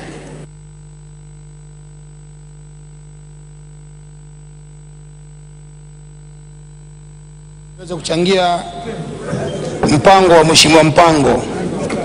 Mheshimiwa Mwenyekiti, kwanza awali ya yote nataka niliweke bunge sawa. Mheshimiwa Mwenyekiti, wabunge tuliomo ndani humu tunatoka maeneo tofauti tofauti. Mheshimiwa Mwenyekiti, wako ambao wanatoka maeneo ambao wananchi wanalima mahindi, wako watu wanatoka maeneo wananchi wanalima karafuu, wako watu wanatoka maeneo wananchi wanalima pamba, lakini wako wabunge wanatoka maeneo wanalima korosho. Mheshimiwa Mwenyekiti, ni wajibu wa kila mbunge kuhakikisha anatetea maeneo anakotoka, lakini vile kuhakikisha anaitetea Tanzania nzima kwa ujumla kwa ile jambo analoliona haliko sawa. Mheshimiwa Mwenyekiti, jana nilisikia hotuba ya mbunge mmoja akiponda wabunge wengine wanaotetea maslahi ya wananchi wao. Mheshimiwa Mwenyekiti, kumetokea desturi mbaya sana ndani ya bunge hili. Wako watu wanaojifanya wao ni wema sana kuliko watu wengine. Wako watu wanaojifanya wao wako karibu sana na viongozi wa juu kuliko watu wengine. Mheshimiwa Mwenyekiti, kauli ya jana ya Mheshimiwa Msukuma kutupinga sisi wabunge tunaotetea swala la wakulima wa mahindi lilitukera sana sana sana. Inawezekana ukiona na mgonjwa utajua matatizo ya mgonjwa. Inawezekana Mheshimiwa Msukuma anakotoka hamna wakulima. Sisi tuna wakulima ambao tunatakiwa tuwatetee kwa nguvu zote. Mheshimiwa Mwenyekiti, hili limetukera sana.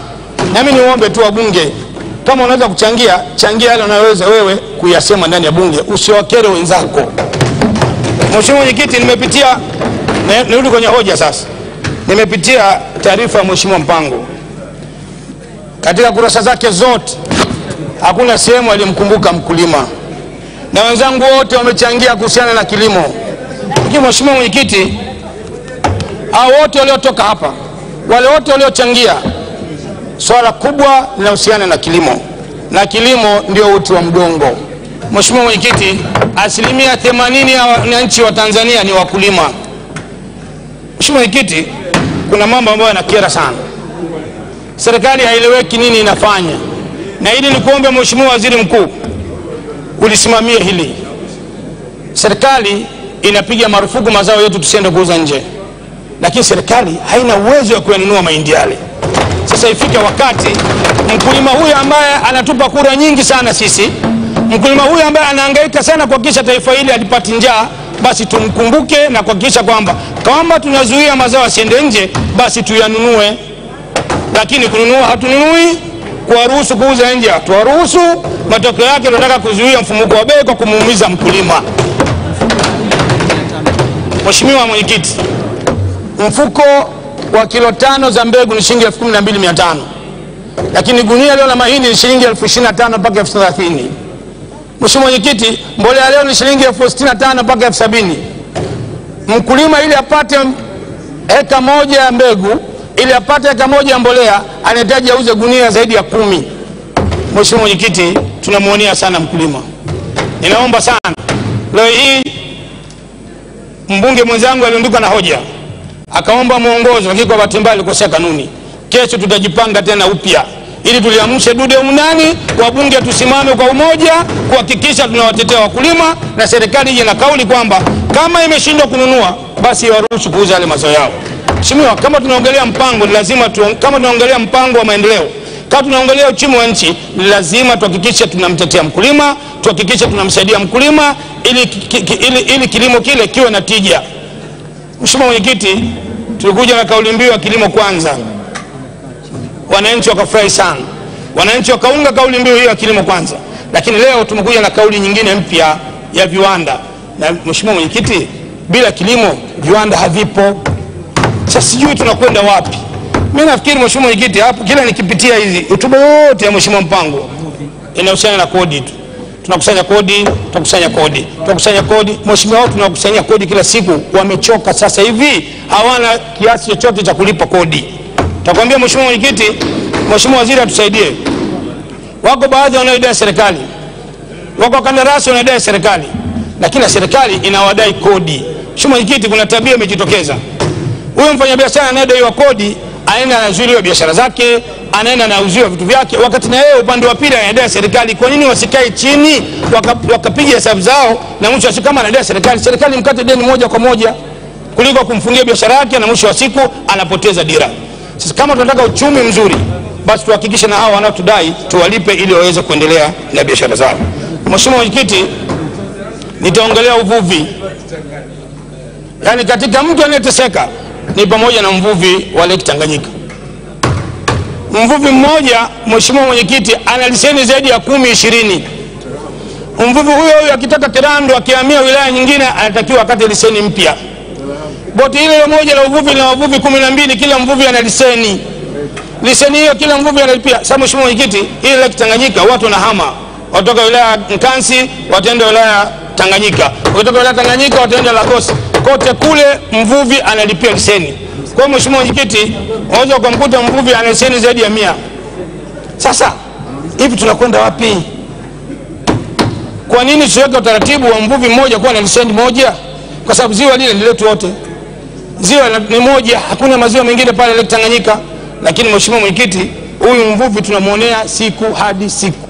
Ifike wakati kama tunataka uchumi, ifike wakati kama tunataka kuinua uchumi wa nchi, basi na huyu mvuvi angaliwe kwa jicho lingine.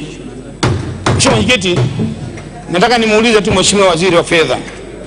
Mheshimiwa Waziri, umesomeshwa na mtu gani? Mvuvi, mkulima, mfanyabiashara au mtoza kodi? Nataka ukija uje ujibu. Kama ulisomeshwa na mkulima, lazima uwe na uchungu na wakulima. Kama ulisomeshwa na mvuvi, utakuwa na uchungu na uvuvi, na hatimaye kwenye mpango wako humu ungeweka watu hawa ukawapa kipaumbele. Sasa mimi na wasiwasi. Inawezekana labda ulisomeshwa na mtoza kodi. Maana mndani ni kodi. Mheshimiwa, utakamua ng'ombe maziwa na hatimaye utakamua damu. Sasa mimi nataka kuomba sana ukirudi uje utusaidie. Kwanza utuambie kama serikali haina uwezo wa kununua mahindi, basi ruhusu mahindi tukauze kokote tunakotaka. Mheshimiwa, mkulima mnamuonea mno. Kila mkiamka nyenye ni kumbana tu. Lakini Mheshimiwa Mwenyekiti, si wajibu wa mkulima kuhakikisha mwananchi hafi na njaa. Ni wajibu wa serikali kuhakikisha wananchi wake hawafi na nini? Na njaa. Sasa sisi ni kumbana kuhakikisha bwana chakula kimepungua. Leo hii tumeshindwa na Zambia. Mahindi yanatoka Zambia na kwenda Kenya on transit. Sisi bado tunatazama tu. Sasa kuna njaa. Mheshimiwa Mwenyekiti, naomba waziri akija atuambie kama ana uwezo wa kununua mahindi, atuambie atanunua mahindi. Kama uwezo wa fedha hatuna, turuhusu mahindi yaende akauzwe nje, kwa sababu nakumbuka kauli ya Mheshimiwa Rais ambaye sisi wote tunampenda na sisi wote tunampigania. Alisema kwamba mahindi mkulima auze kwa bei yote anayotaka. Akiuza 100,000 sawa, akiuza 200,000 sawa. Ni kama vile mvuvi au mfugaji ambaye hatumuingilii chochote kile kwenye mifugo yake. Mheshimiwa Mwenyekiti, mimi na uchungu sana na mkulima. Juzi Mheshimiwa Waziri alitudanganya hapa, waziri wa kilimo. Waziri huyu ni jeuri sana, kwa sababu amesema ameanza kununua mahindi na sasa hivi wametenga shilingi bilioni 40 kwa kisha mahindi yananunuliwa. Jamani, mbona mnasema uongo kila siku? Hakuna hata chembe ya gunia moja inayonunuliwa kutoka Rukwa.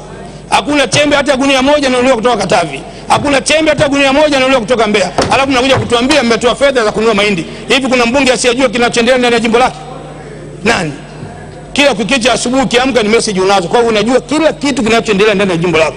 Lakini leo waziri wa kilimo anadanganya kwamba ametoa fedha za kwenda kununua mazao. Hakuna fedha yoyote imetoka kwenda kununua mazao, isipokuwa mmekopa shilingi bilioni 2 kutoka CRDB na hatimaye mmezipeleka Njombe, mmezipeleka wapi? Songea. Sasa kule Sumbawanga ni Tanzania au ni Tanganyika?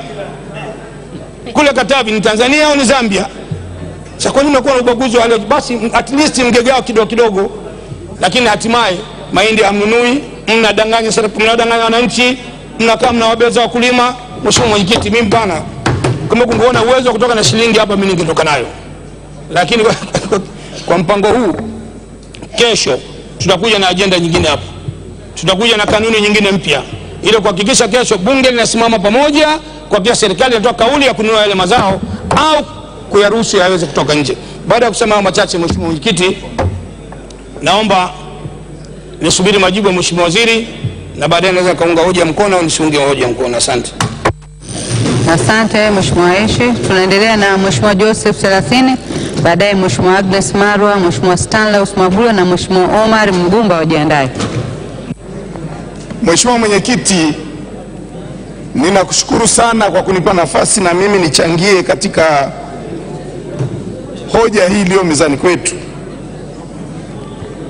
Mheshimiwa Mwenyekiti, kabla sijachangia nataka nichukue nafasi hii kumshukuru Mwenyezi Mungu. Na daima nitaendelea kumshukuru kwa uponyaji ambao amefanya kwa Mheshimiwa Tundu Lissu. Mheshimiwa Mwenyekiti, nasema hivi kwa sababu wale waliobahatika kumuona Mheshimiwa Tundu Lissu siku ambayo watu wasiojulikana walikuwa wamedhamiria kudhulumu maisha yake, wataamini kabisa kwamba uponyaji wake ni mpango wa Mungu. Na ndio maana Mheshimiwa Mwenyekiti, kwa kweli binafsi nikisikia tukio la kuumizwa Tundu Lissu likiongelewa kwa dhihaka, likiongelewa kwa kejeli, likiongelewa kwa dharau, kwa kweli linanikasirisha kupindukia. Mheshimiwa Mwenyekiti, asubuhi baada ya Waziri Mkuu kujibu vizuri swali la kiongozi wa upinzani bungeni, Mheshimiwa Mlinga alikuja na mwongozo, na ule mwongozo ulijaa kejeli. Mwongozo ule ulimhusisha kiongozi wa kambi ya upinzani bungeni na mauaji ya albino. Mheshimiwa Mwenyekiti, jambo hili halikubaliki. Na niseme tu, Mheshimiwa Mwenyekiti, ombi au pendekezo la kiongozi wa kambi ya upinzani kwa serikali kuhusisha wachunguzi wa kimataifa ni pamoja na baadhi ya matendo ambayo yamekuwa yakitokea katika nchi hii na kufumbiwa macho. Mheshimiwa Mwenyekiti, Watanzania wanakumbuka na sisi tunakumbuka kwamba Mheshimiwa Goodluck Mlinga alihusishwa na kumuua mpenzi wa mpenzi wake. Taarifa Mheshimiwa Mwenyekiti, taarifa. Taarifa Mheshimiwa Mwenyekiti. Taarifa. Mheshimiwa Mwenyekiti, ninamheshimu sana Mheshimiwa 30. Tangu nizaliwe sijawahi kuhusishwa na kifo cha mpenzi wa rafiki yangu. Namuomba alete ushahidi katika bunge hili. Ni nani alinihusisha? Mheshimiwa Mwenyekiti, nimemsikia, na huo ni mkuki kwa nguruwe, kwa binadamu mchungu. Gazeti la Dira liliandika vizuri sana kwamba mpenzi wako alikusaliti, wewe na kundi la vijana wenzako mkaenda kumuua. Limeripotiwa polisi, limeripotiwa kwenye magazeti na hujakanusha hadi hivi leo. Na ningeiomba serikali katika uchunguzi wa nani walihusika kutaka kudhulumu maisha ya Mheshimiwa Tundu Lissu, huyu ambaye alikwisha tajwa kwamba alihusishwa na mauaji, uchunguzi uanzie kwake. Makofi yako inaonekana kwamba unakubali kwamba naomba urudi kwenye hoja tafadhali. Mheshimiwa Mwenyekiti, nitakwenda kwenye hoja. Mheshimiwa Mwenyekiti, jambo la pili ambalo ningependa kulizungumza ni kushauri kiti chako. Mheshimiwa Mwenyekiti, jana kuna mwenzetu mmoja katika mchango wake alihusisha bunge hili na ubaguzi. Na Mheshimiwa Mwenyekiti, namshukuru sana Seneta Ndasa kwa jinsi alivyojenga hoja yake asubuhi na kututahadharisha kwamba tusije tukaigawa nchi kwa sababu ya hisia. Mheshimiwa Mwenyekiti, nasema hili kwa sababu ninakuomba kama ikikupendeza, Hansard ya jana ya hotuba ya Mheshimiwa Msukuma iangaliwe. Mwenyekiti, taarifa. Kwa sababu taarifa Mwenyekiti. Taarifa Mwenyekiti. Taarifa. Mheshimiwa Mwenyekiti, bunge hili lina uhuru wa kuongea chochote ambacho hakijavunja sheria. Na kwa kuwa Mheshimiwa Sarasini amezungumza baada ya jana kumaliza kuchangia hapa, yeye na wenzie anawafahamu, mimi sio mtu wa kuongea, na nilikuambia jana walinifuata kunitishia kwenye parking. Sasa unayarudisha humu ndani. Mimi sio mtu wa kutishia kama juri, wala siogopi kusema humu bungeni, na nilikuwa sijasema. Na leo umeendeleza haya wakati hata asubuhi yametolewa mwongozo na spika. Sasa unaendekeza, maana yake yale ulionifuata kwenye parking unayo. Karibu. Mheshimiwa Sarasini, naomba endelee. Mheshimiwa Mwenyekiti, kimsingi sijapewa taarifa, na kwa sababu hiyo naomba niendelee kukushauri. Nilikuwa na shauri ile hotuba yake iangaliwe, kwa sababu ndani ya ile hotuba kuna maneno haya ambayo ni maneno mabaya kama yataachwa kwenye ile hotuba, kwamba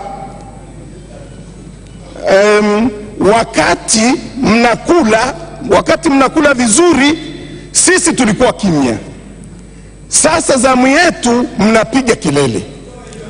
Sasa ninaomba Mwenyekiti, kama haya maneno yako kwenye Hansard yaondolewe kwa faida ya vizazi vijavyo.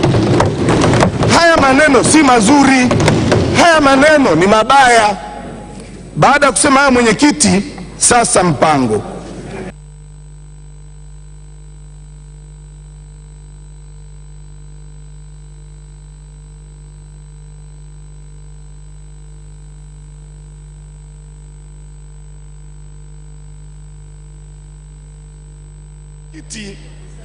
Mimi simlaumu Mheshimiwa Waziri wa Fedha kwa hoja yake aliyoleta mezani, kwa sababu wajibu wetu ni kumshauri ili baadaye atuletee mpango.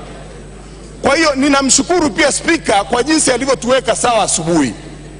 Mheshimiwa Mpango yuko hapa kutusikiliza ili tumsaidie aweze kuchukua hoja zetu, baadaye zifanyie kazi ili tuweze kuwa sasa na mpango wenyewe. Ninachoelewa kilicho mbele yetu ni mapendekezo tu. Na Mheshimiwa Mwenyekiti, mimi kwanza nipende kuzungumza kuhusu gesi ambayo nchi hii nayo.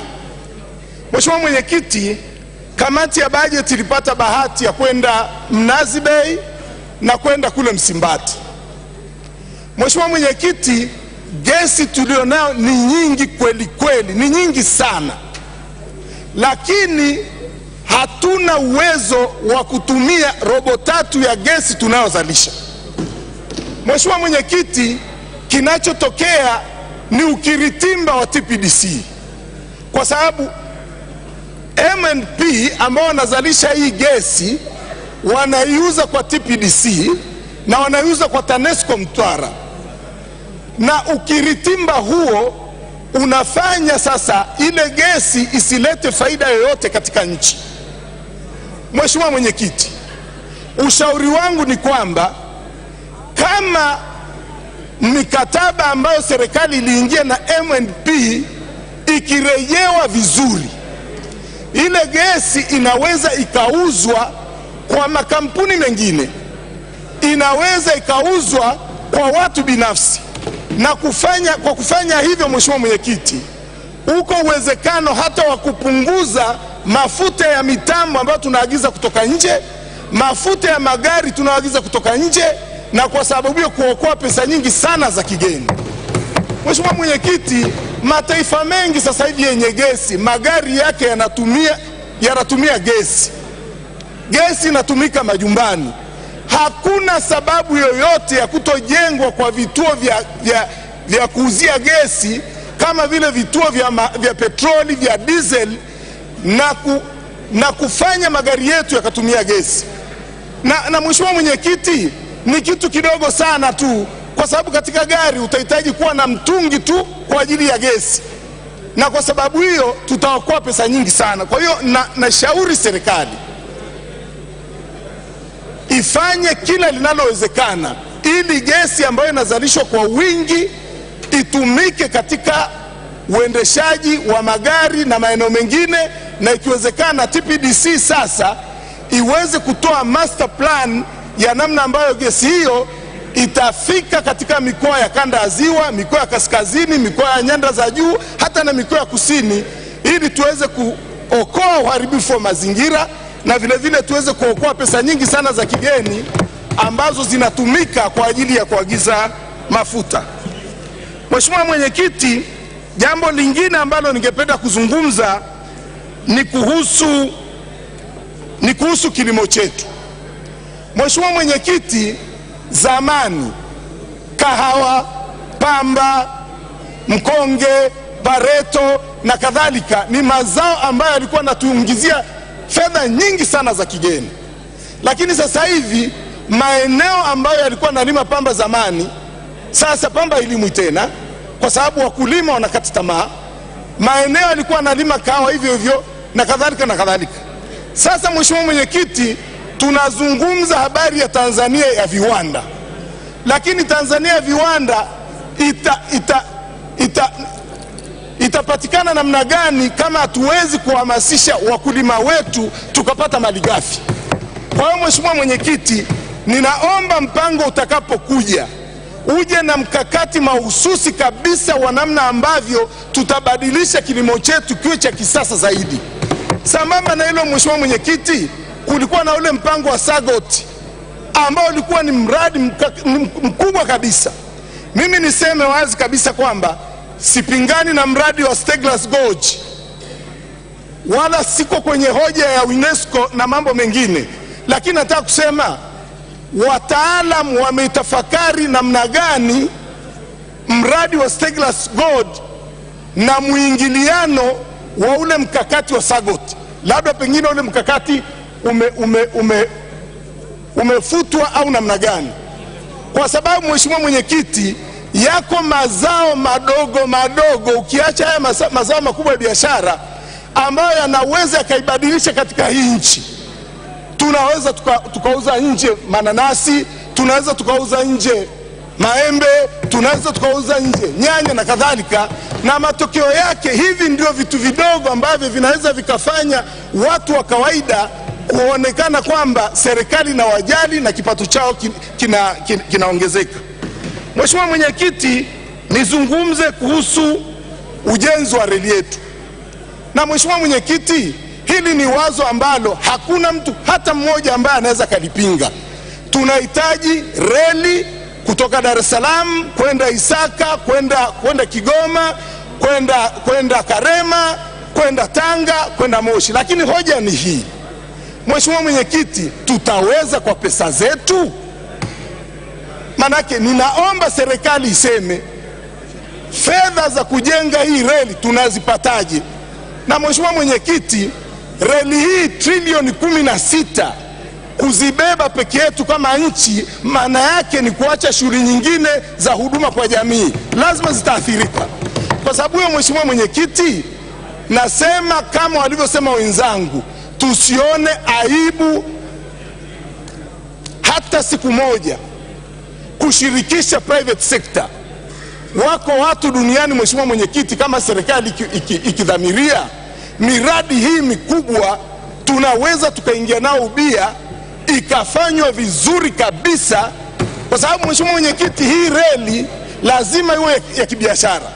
Sasa kama sisi tutaamua kukopa reli ifike mpaka hapa Dodoma, halafu tushindwe kuiendeleza, lazima kama nchi tutafakari hizi fedha tutazirejesha namna gani, kwa sababu ikifika Dodoma itakuwa ni ya huduma tu, haitaweza kuwa ya biashara. Kwa hiyo Mheshimiwa Mwenyekiti, lazima mpango utakapokuja, waziri mpango atuambie ni maeneo gani ambayo yanaweza kanyanyua uchumi, ambayo tunaweza tukashirikiana na private sector.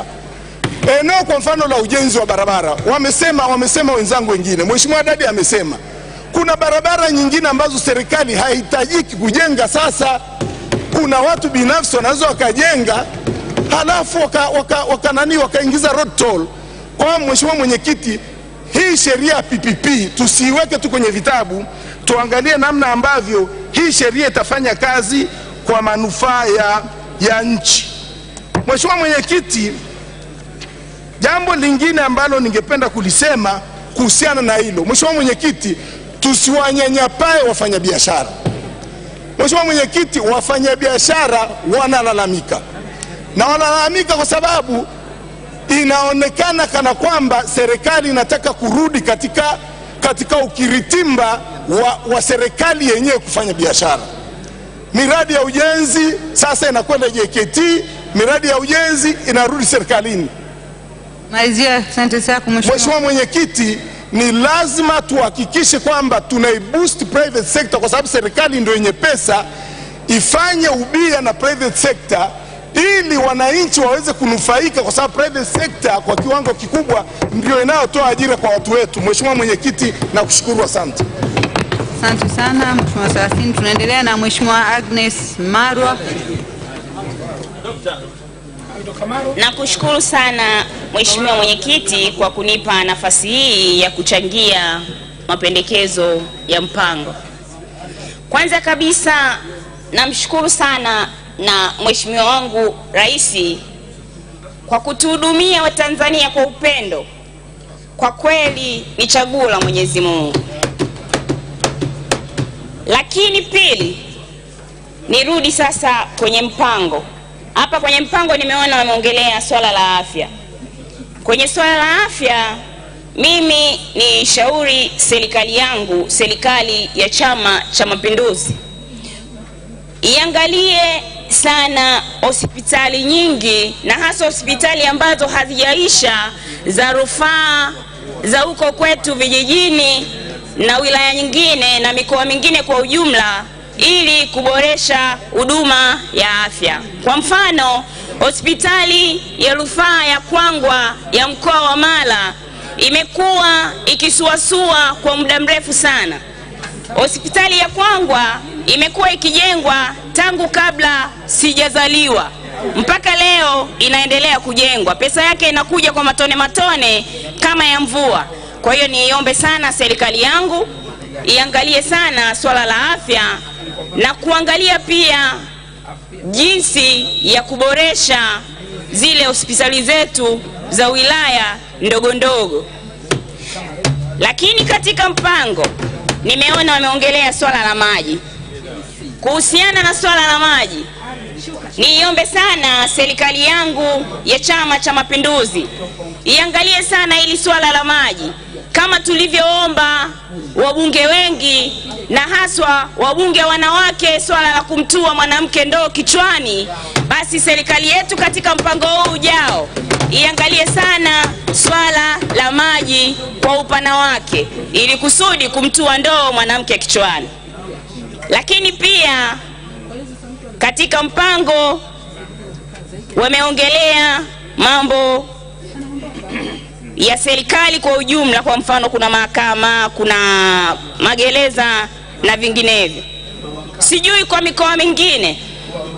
Kwa mkoa wangu wa Mara, kuhusiana na swala la mahakama, kwa kweli kumekuwa kuna shida sana na haswa vijijini. Kwa mfano, wilaya ya Rorya kuna pesa ilishatolewa kwa ajili ya mahakama, lakini hadi sasa mahakama haijajengwa. Hivyo kumekuwa kuna msongamano mkubwa katika mahakama iliyopo wilaya ya Tarime na kusababisha usumbufu na pia kuwasababisha wananchi wengi washindwe kuhudhuria kutokana na umbali na kuwa kipato cha kwenda kule au nauli inakuwa ni ngumu. Lakini swala pia la magereza. Magereza zimejengwa muda mrefu sana toka kipindi cha Mwalimu Nyerere. Hivyo tuangalie swala la magereza katika mpango huu kwa nchi nzima. Tuangalie magereza zetu kutokana na ongezeko la watu. Kwa mfano wilaya ya Tarime, watu kipindi hicho walikuwa ni wachache sana, lakini siku hizi kwa kweli watu ni wengi sana na tunazaliana kwa spidi ya hatari. Kwa hiyo magereza ya wilaya ya Tarime kwa kweli haitoshi kabisa, watu wanabanana sana. Lakini jingine niongelee swala la madini. Kwenye mpango wameongelea swala la madini na sheria zake na mambo mengine. Katika madini serikali tunaiomba, au mimi mbunge wa mkoa wa Mara na ishauri serikali iangalie sana swala la kulipa fidia kwa wananchi ambao wanakuwa wamechukuliwa maeneo yao na wawekezaji waliowekeza katika maeneo husika. Kwa mfano, mgodi wetu wa North Mara wamechukua maeneo ya wananchi ni muda mrefu sana kwa kweli. Watu walikufa, wengine hawana pa kuishi mpaka sasa. Wengine ni wazazi wetu, wengine ndugu zetu, lakini hawana pa kuishi. Hivyo niombe serikali yangu ya Chama cha Mapinduzi ifuatilie swala hili ili kuweka kwenye mpango kuwalipa wananchi yao wa mgodini malipo yao. Naongea haya kwa sababu nimemuona mbunge wangu wa Tarime ambako ndio uko Nyamongo, Mheshimiwa Heche. Yeye anawashwa na uwanja wa ndege ulioko kwa Mheshimiwa Rais, anashindwa kuwaombea wananchi wetu walipwe fidia zao. Sasa yeye anatakiwa ajue kwamba wale wananchi wanahitaji yeye awatetee, sio awashwe na mikoa mingine. Kitendo ambacho kwa kweli sio kizuri sana na ni kitendo ambacho hakikubaliki hata kidogo, kwa sababu yeye alitaka uwanja wa ndege uende nyumbani kwake, au ni kosa Mheshimiwa wetu Rais kuzaliwa eneo ambalo uwanja wa ndege umepelekwa? Na ukiangalia kwanza kutokana na mpango, ili swala limeangaliwa na imani kabisa limeangaliwa kwa undani zaidi. Kwanza kurekebisha au kubana matumizi. Kubana vipi matumizi? Basi na wananchi wetu wanapaswa walisikie hili. Ukipeleka Shinyanga, ule uwanja ungepelekwa Shinyanga, inamaanisha kwamba wananchi wangebomolewa nyumba. Kwa hiyo ili kubana budget, kule kulikuwa kuna maeneo ya wazi, ni kwa nini uwanja usijengwe? Lakini mambo mengine tunapaswa na sisi kupeleka siasa mitaani, sio tulete siasa bungeni. Kwa hiyo niwaombe sana wabunge wenzangu, mambo mengine yanapokuwa ya heri tufurahie. Mimi nishukuru sana Mheshimiwa Mwenyekiti, sina zaidi, ila nasema mbunge wangu Heche hasiwashwe, awatetee wananchi wa Nyamongo. Asante.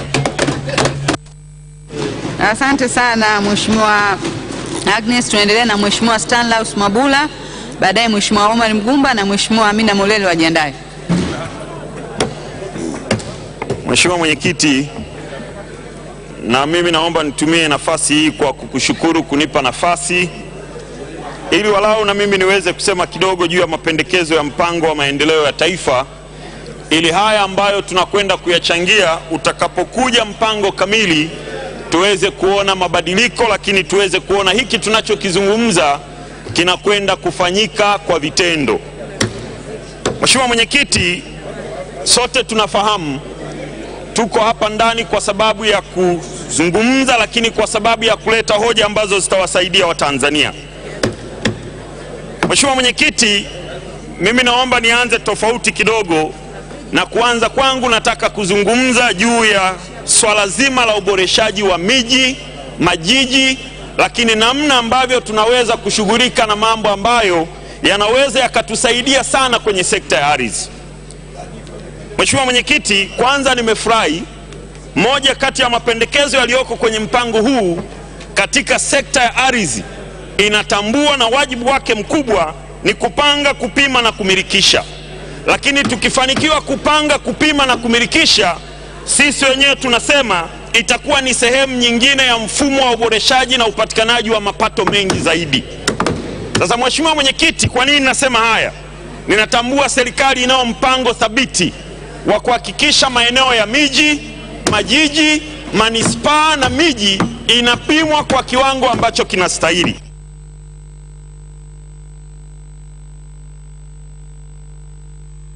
Unaendelea mpango wa upimaji shirikishi. Mpango huu wa upimaji shirikishi unamfanya mwananchi achange mwenyewe ili kuweza kupimiwa, kwa sababu tu ya msingi kwamba maeneo mengi sana serikali inatambua hayajapimwa. Sasa Mheshimiwa Mwenyekiti, liko tatizo moja hapa ambalo mimi nilitamani sana kuliona kwenye mpango huu ndani linawekewa mkakati thabiti. La kwanza ni kuhakikisha hii premium ambayo inatokana na ada zinazoongezeka katika kulipia hati inaondolewa, ili mwananchi huyu aweze kupata nafuu anapokwenda sasa kuchukua hati yake kimsingi.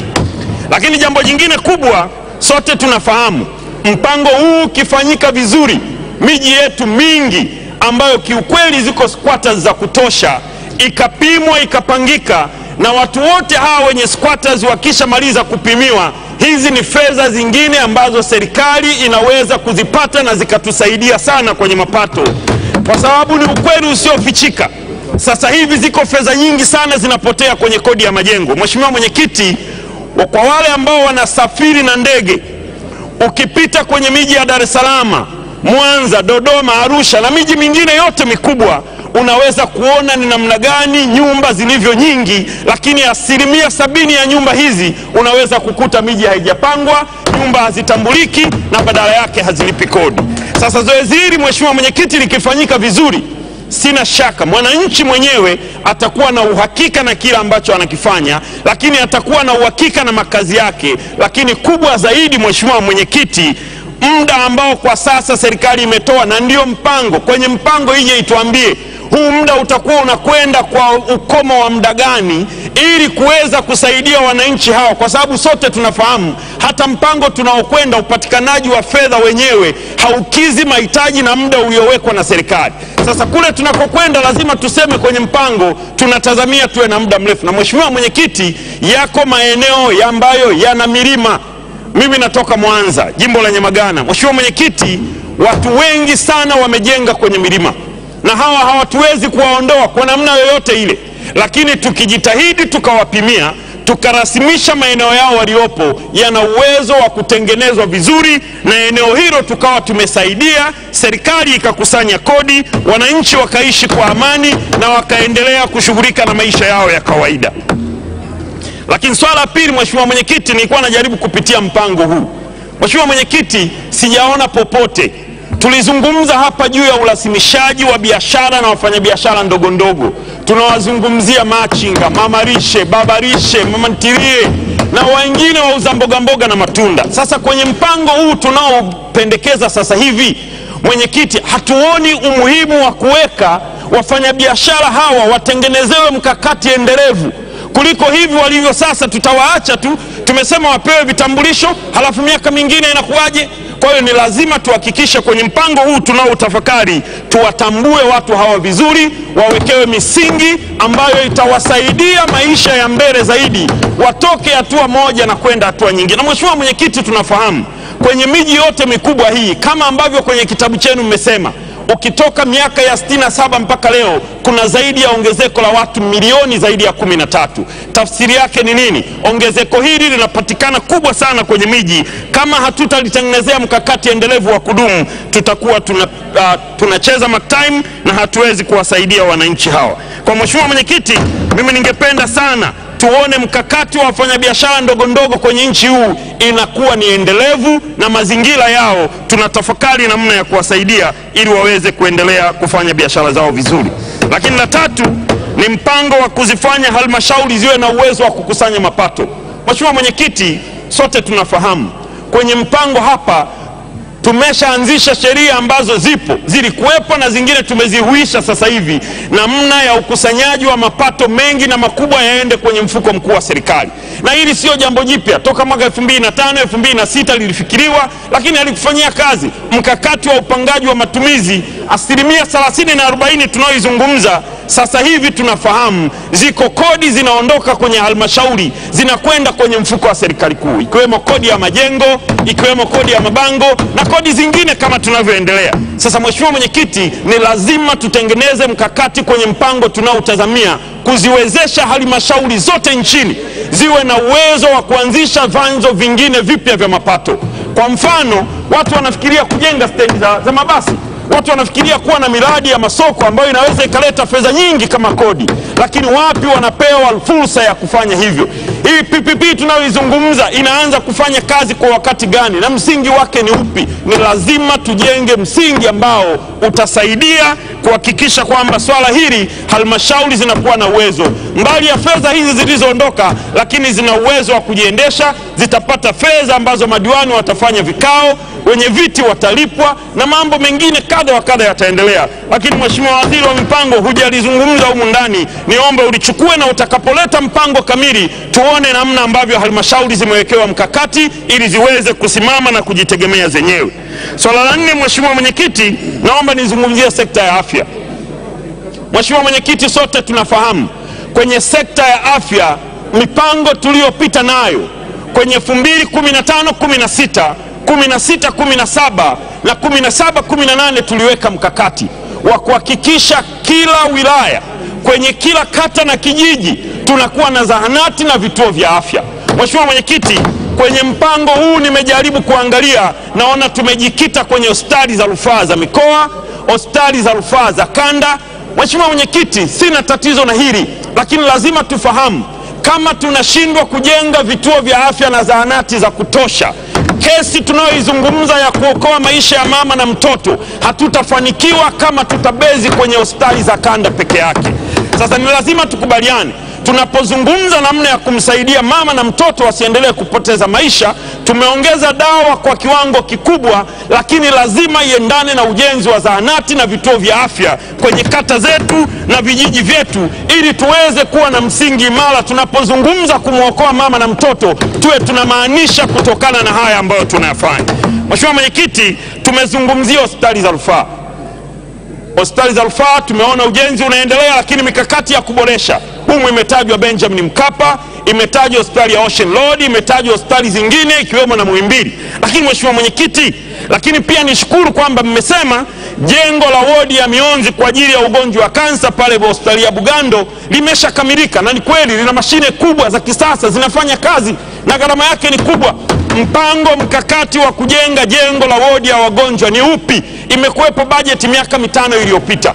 Kila mwaka unawekwa mpango, haukamiliki, unawekwa mpango, haukamiliki. Kwa ni kuombe, ukienda pale Ocean Road kwenye 100% ya wagonjwa, 60% ya wagonjwa wa saratani wanatoka kanda ya Ziwa. Sasa ni lazima tufikiri namna ya kuiwezesha hospitali yetu ya Bugando ili iwe na uwezo wa kujisimamia, tukihakikisha kwamba tunapeleka fedha kwa ajili ya kutengeneza na kufanya ukarabati wa vifaa hivi, lakini bila kusahau ujenzi wa jengo la wodi ambalo litatusaidia kuepukana na matatizo haya ambayo tunadhani tukifanya vizuri yanaweza yakatusaidia sana. Mheshimiwa Mwenyekiti, naomba nizungumze juu ya habari ya miundombinu. Mwenyekiti, tumezungumza juu ya habari ya miundombinu na focus yetu kubwa ni kwenye TANROADS. Lakini kushukuru kwenye kitabu chako umesema, japo kwa uchache sana, umeitaja TARURA kama chombo mbadala kinachokwenda kutatua tatizo la ardhi mijini na vijijini.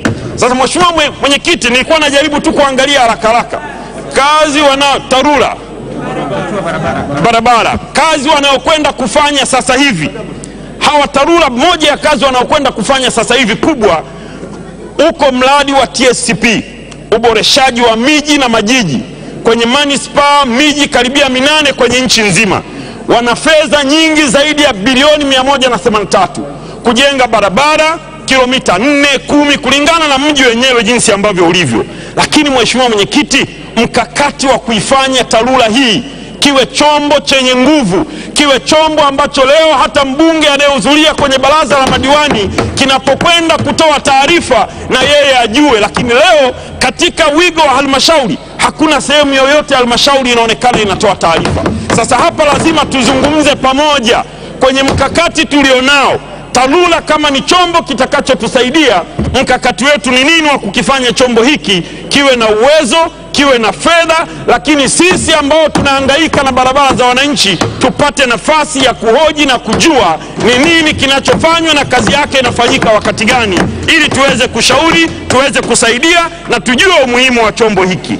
Mwisho, Mheshimiwa Mwenyekiti, tuliongelea bajeti iliyopita, iko mikoa iliyotajwa masikini ukiwemo mkoa wa Mwanza, Kagera, Mara, Singida na mingine. Lakini moja ya kitu ambacho kimenishangaza Mheshimiwa Mwenyekiti, sijaona mkakati wowote kwenye kitabu hiki unaozungumzia namna ya kukuza na kuondoa umasikini kwenye mikoa hii.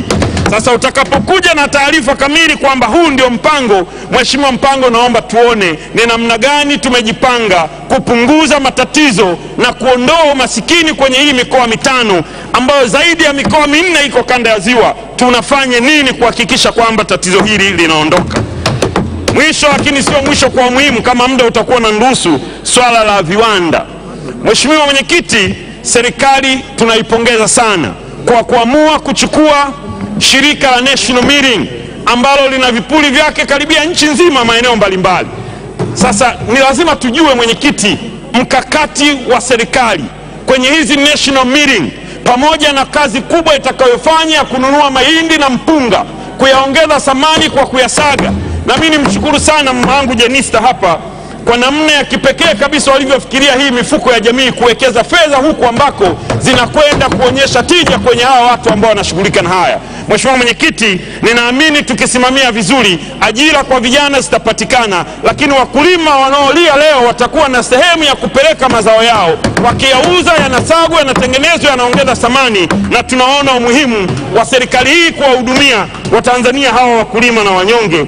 Lakini pia niipongeze serikali kwa namna ya kipekee kuanzisha mpango wa kurasimisha ajira zisizo rasmi kwa vijana, ikiwemo kuwaongezea uwezo, kuwawekea ujuzi na stadi za kazi. Ni idadi kubwa sana ya vijana, zaidi ya vijana 3,400 wako kwenye vyuo mbalimbali ikiwemo Don Bosco na TIA. Tunaamini vijana hawa wakikamilika na mpango wa vijana milioni 4 kufikia mwaka 2021, tunaweza kuwa tumefanya la maana kama mipango yetu itawazungumza.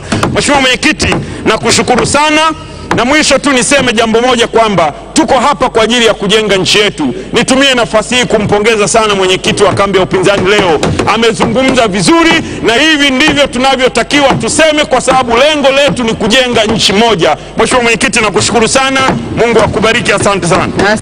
Tunaendelea na Mheshimiwa Omar Mgumba, Morogoro. Asante sana Mheshimiwa Mwenyekiti kwa kunipa nafasi hii na mimi nichangie mpango wa serikali uliokuwa mbele yetu.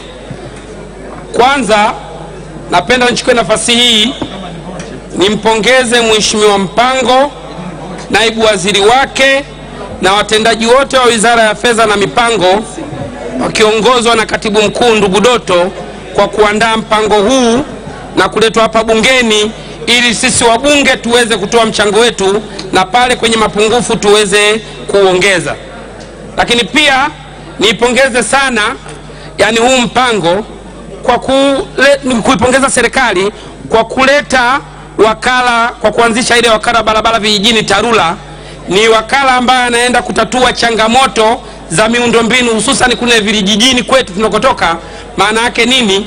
Kwamba mawasiliano kati ya wakulima kutoka sehemu moja mpaka sehemu nyingine yanakuwa ni rahisi zaidi, lakini pia wakulima tutapata nafasi nzuri ya kupeleka mazao yetu masokoni na kupunguza gharama na kuongeza vipato kwa wakulima wetu. Nawashukuru sana. Lakini pia niwapongeze serikali kwa kuanzisha na kuihamasisha mifuko ya jamii kuingia kwenye kuwekeza katika viwanda, hususan kiwanda cha kielelezo, kiwanda cha Mkulazi.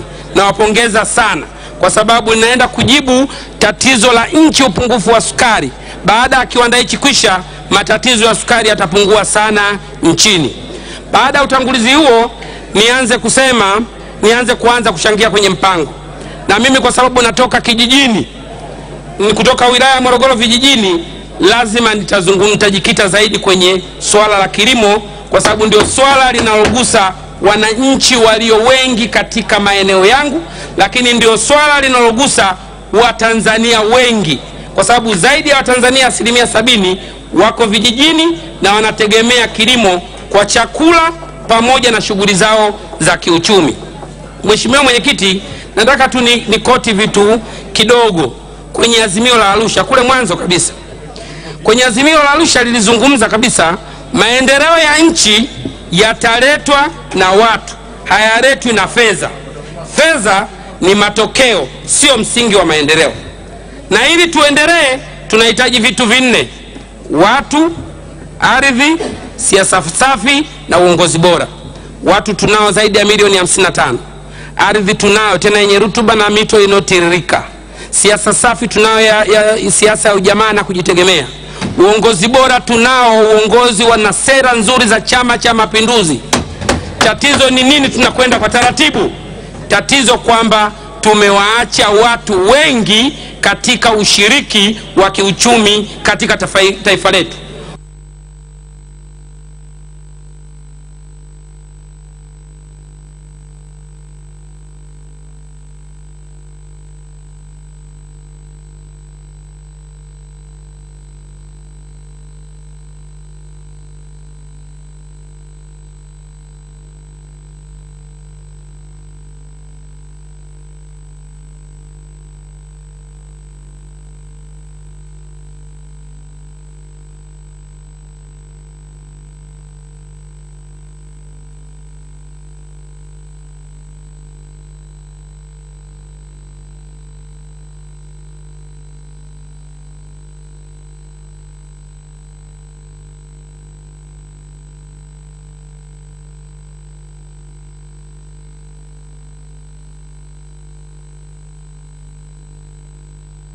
Nataka nijikite kwenye wakulima kwa sababu kama nilivyosema ndio natoka huko.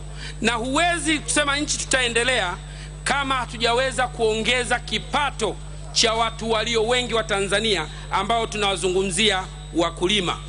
Na nasema haya Mheshimiwa Mwenyekiti kwa sababu kilimo chenyewe kinakuwa taratibu sana, lakini pia hata uwekezaji wa kilimo kwa serikali bado uko chini sana. Kwa hiyo maana yake ni nini? Tuna sideline watu wengi wa Tanzania wako nyuma. Kama kilimo kinakuwa taratibu, maana yake kipato cha Watanzania wengi nacho kinakuwa taratibu. Na ndani ya azimio la Arusha hilo liliwahi kuzungumza kwamba tusipotahadhari, kwa sababu watu wanasema ukizungumza unyonyaji watu wengi wanafikiria ubepari, lakini azimio la Arusha lilizungumza kwamba kuna unyonyaji mwingine kama tuchukua tahadhari, na serikali isipochukua tahadhari tunaweza kuzalisha unyonyaji mwingine ndani ya nchi kati ya wafanyakazi tunaoishi mjini na wafanyabiashara tunaoishi mjini na wakulima wengi wanaoishi vijijini. Kwa nini nasema hivyo Mheshimiwa Mwenyekiti? Ni kwa sababu wakulima hawa ndio tunawategemea kwa ajili ya uzalishaji wa chakula. Wakulima hawa ndio tunawategemea kwa ajili ya uzalishaji wa malighafi za viwanda vyetu, lakini tutapata dhambi kama hatuwaangalii, hatuwatengenezei mazingira mazuri ya mazao yao kupata bei nzuri zaidi ili waweze kuwainua kimapato kule vijijini. Nitoe mfano mmoja tu Mheshimiwa Mwenyekiti. Sisi mwaka jana, mimi natoka Morogoro, ni wakulima wazuri sana wa mpunga, mahindi na mbaazi. Lakini leo hii wakati wa msimu wakulima kuanzia kule kama Mikese na sehemu zingine, Tomondo na Kikundi, tulikuwa tunauza mahindi debe moja zaidi ya shilingi 10,000, kilo zaidi ya shilingi 600, lakini leo hii mahindi ni shilingi 450. Wakati ule tunavuna ambao kila sehemu Tanzania watu wanavuna, sisi mahindi yalikuwa ni 600. Leo hii hakuna msimu, mahindi 450. Ndio maana nikasema na nishauri serikali, tusipokuwa waangalifu tunazalisha unyonyaji, watu wa mjini kuwanyonya watu wa vijijini. Mazao ya wakulima yanayozalishwa mahindi tunawalazimisha wauze bei ya chini ili sisi wa mjini na wafanya biashara tupate chakula kwa bei nafuu. Lakini wenyewe wakulima, bidhaa zinazozalishwa mjini kwenda vijijini bei zake ziko pale pale. Tukizungumza sukari, bei iko pale pale.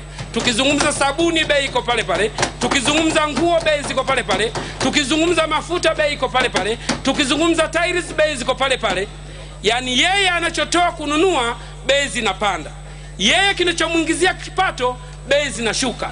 Bora zingeshuka kwa nguvu za soko kuliko kushuka kwa kutengeneza mazingira. Wakulima hawa hawakulima mahindi haya kwa bahati mbaya. Walilima kutokana na bei nzuri ya mwaka jana ambao mahindi yalifika zaidi ya shilingi 2000. Ndio maana watu wamehamasika mpaka wengine wamechukua mikopo kwenda kununua. Lakini leo kuna watu wanasema kuna wafanyabiashara wamenunua mahindi ndio wanayolalamika wanataka kufaidika. Hili sio kweli. Kama wakulima kama serikali inadhana kwamba wamepiga marufuku kwa sababu wafanyabiashara wamenunua mahindi wameyahifadhi watafaidika, sio sahihi. Kwa sababu mkulima huyo anayelima, kama nilivyosema mwanzoni, anategemea kilimo kwa sababu ya chakula, anategemea kilimo kwa sababu ya kipato chake. Kwa hiyo yeye anachokihifadhi ni chakula tu. Kwa hiyo ukikataza kwamba mahindi asiwe na bei nzuri, unamuumiza mkulima auze bei ndogo kwa wafanya biashara na watu wengine. Hamna namna yoyote ataacha kuuza kwa sababu yeye ndio kipato chake. Lakini pia hana mahali pa kuhifadhi. Mtu amelima amepata gunia 200, 300.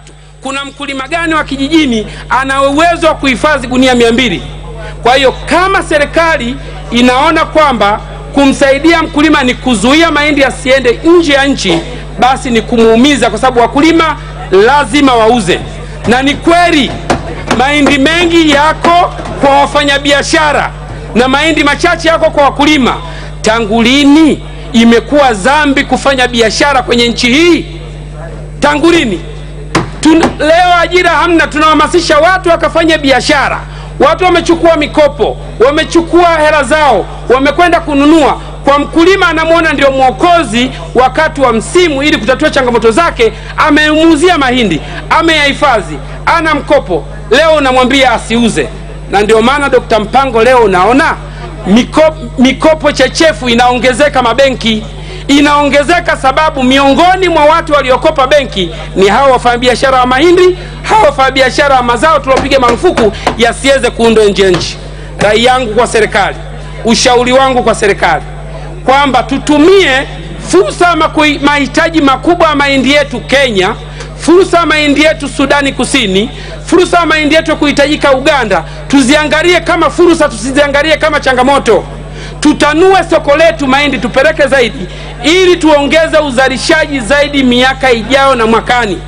Kwa sababu na vuli hizi tukifika mwezi wa pili, mwezi wa tatu, mahindi watu wakianza kuvuna vuli, mahindi yatakuwa zaidi ya shilingi 300. Sijui kama tumemsaidia mkulima, hatujamsaidia mfanya biashara, zaidi ya kuwarudisha watu kipato. Rai yangu, serikali fanyeni tafiti, waruhusuni wakulima wakubwa na wafanya biashara wauze mahindi haya ili waweze kulipa mikopo waliokopa na kurudisha tija kwa uwekezaji wao waliouweka kwenye kilimo. Mheshimiwa Mwenyekiti, la pili nataka kuzungumzia kwenye swala la mbazi kwa sababu linatugusa huko. Na hapa ndio hii ambayo dhana ambayo ilikuwepo. Sasa hivi kuna baadhi ya watu wanafikiria kufanya biashara ni dhambi. Akiambiwa kuna dalali ni mwizi, akiambiwa kuna wakala ni mwizi, akiambiwa kuna mfanyabiashara ni mwizi. Hatuwezi kujenga. Hata hapo kauli tunaposema kwamba tunataka tushirikiane na wafanyabiashara binafsi, maana yake wafanyabiashara binafsi ni wafanyabiashara. Sasa ukiwaweka kwenye kundi la wizi, hatuwezi. Na kuna dhana ilijengeka kwamba ukiongea na mnunuzi wa mwisho basi utapata bei nzuri. Ni kosa kubwa ambalo tulifanya kwenye mbazi mwaka jana. Alikuja waziri mkuu hapa wa India ambaye ndio mnunuzi mkubwa na mwenye bei nzuri wa mbazi. Serikali tukamwongea naye, tukamwambia kwamba sisi ndio wazalishaji wakubwa wa mbazi, tunao mbazi za kutosha, ila walanguzi tu ndio wanakuja kutununulia hapa, njoni nyinyi wenyewe.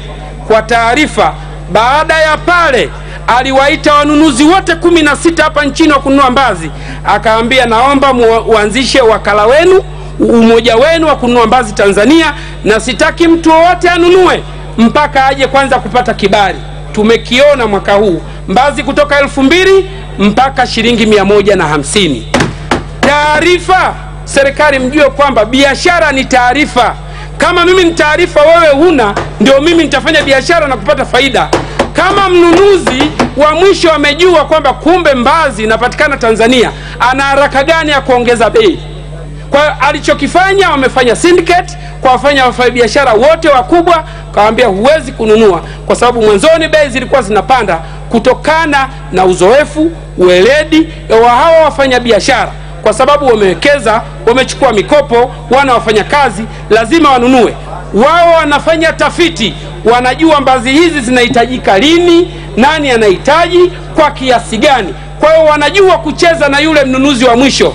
Wana uwezo wa kununua bei kubwa kuliko iliyoko katika soko la dunia, lakini wanajua naye anahitaji lini. Wanaziholdi, wanamwambia hatuna mbazi, kama utaki bei yetu tuuzi. Ndio maana bei inapanda. Lakini kwa sababu wamejua, wafanya biashara wale, kwa sababu wajua wanamdanganya, kumbe wakati mwingine mbazi sio nyingi, mbazi ni nyingi, lakini wanamwambia chache kwa ajili ya kufanya biashara hakuna. Naomba kutoa ushauri katika hili. Baada ya hapo, Dr. Mpango na waziri wa viwanda, kaeni na wadau wafanya biashara wa mazao mbalimbali, mjue mahitaji ni nini, ubora gani unaohitajika, wakati gani, kwa sababu wao wana uzoefu wa kutosha, wana mitaji, hawategemewi Tanzania pekee, wategemewa dunia nzima. Wanunuzi ni wao ukizunguka. Kwa hiyo wao wanaweza kujua kwamba kwa nini mbazi zimeshuka, kwa nini mazao mengine yamepanda.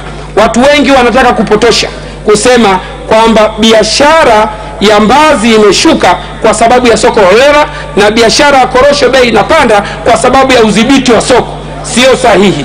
Biashara ya mbazi inashuka kwa sababu ni zao la muda mfupi.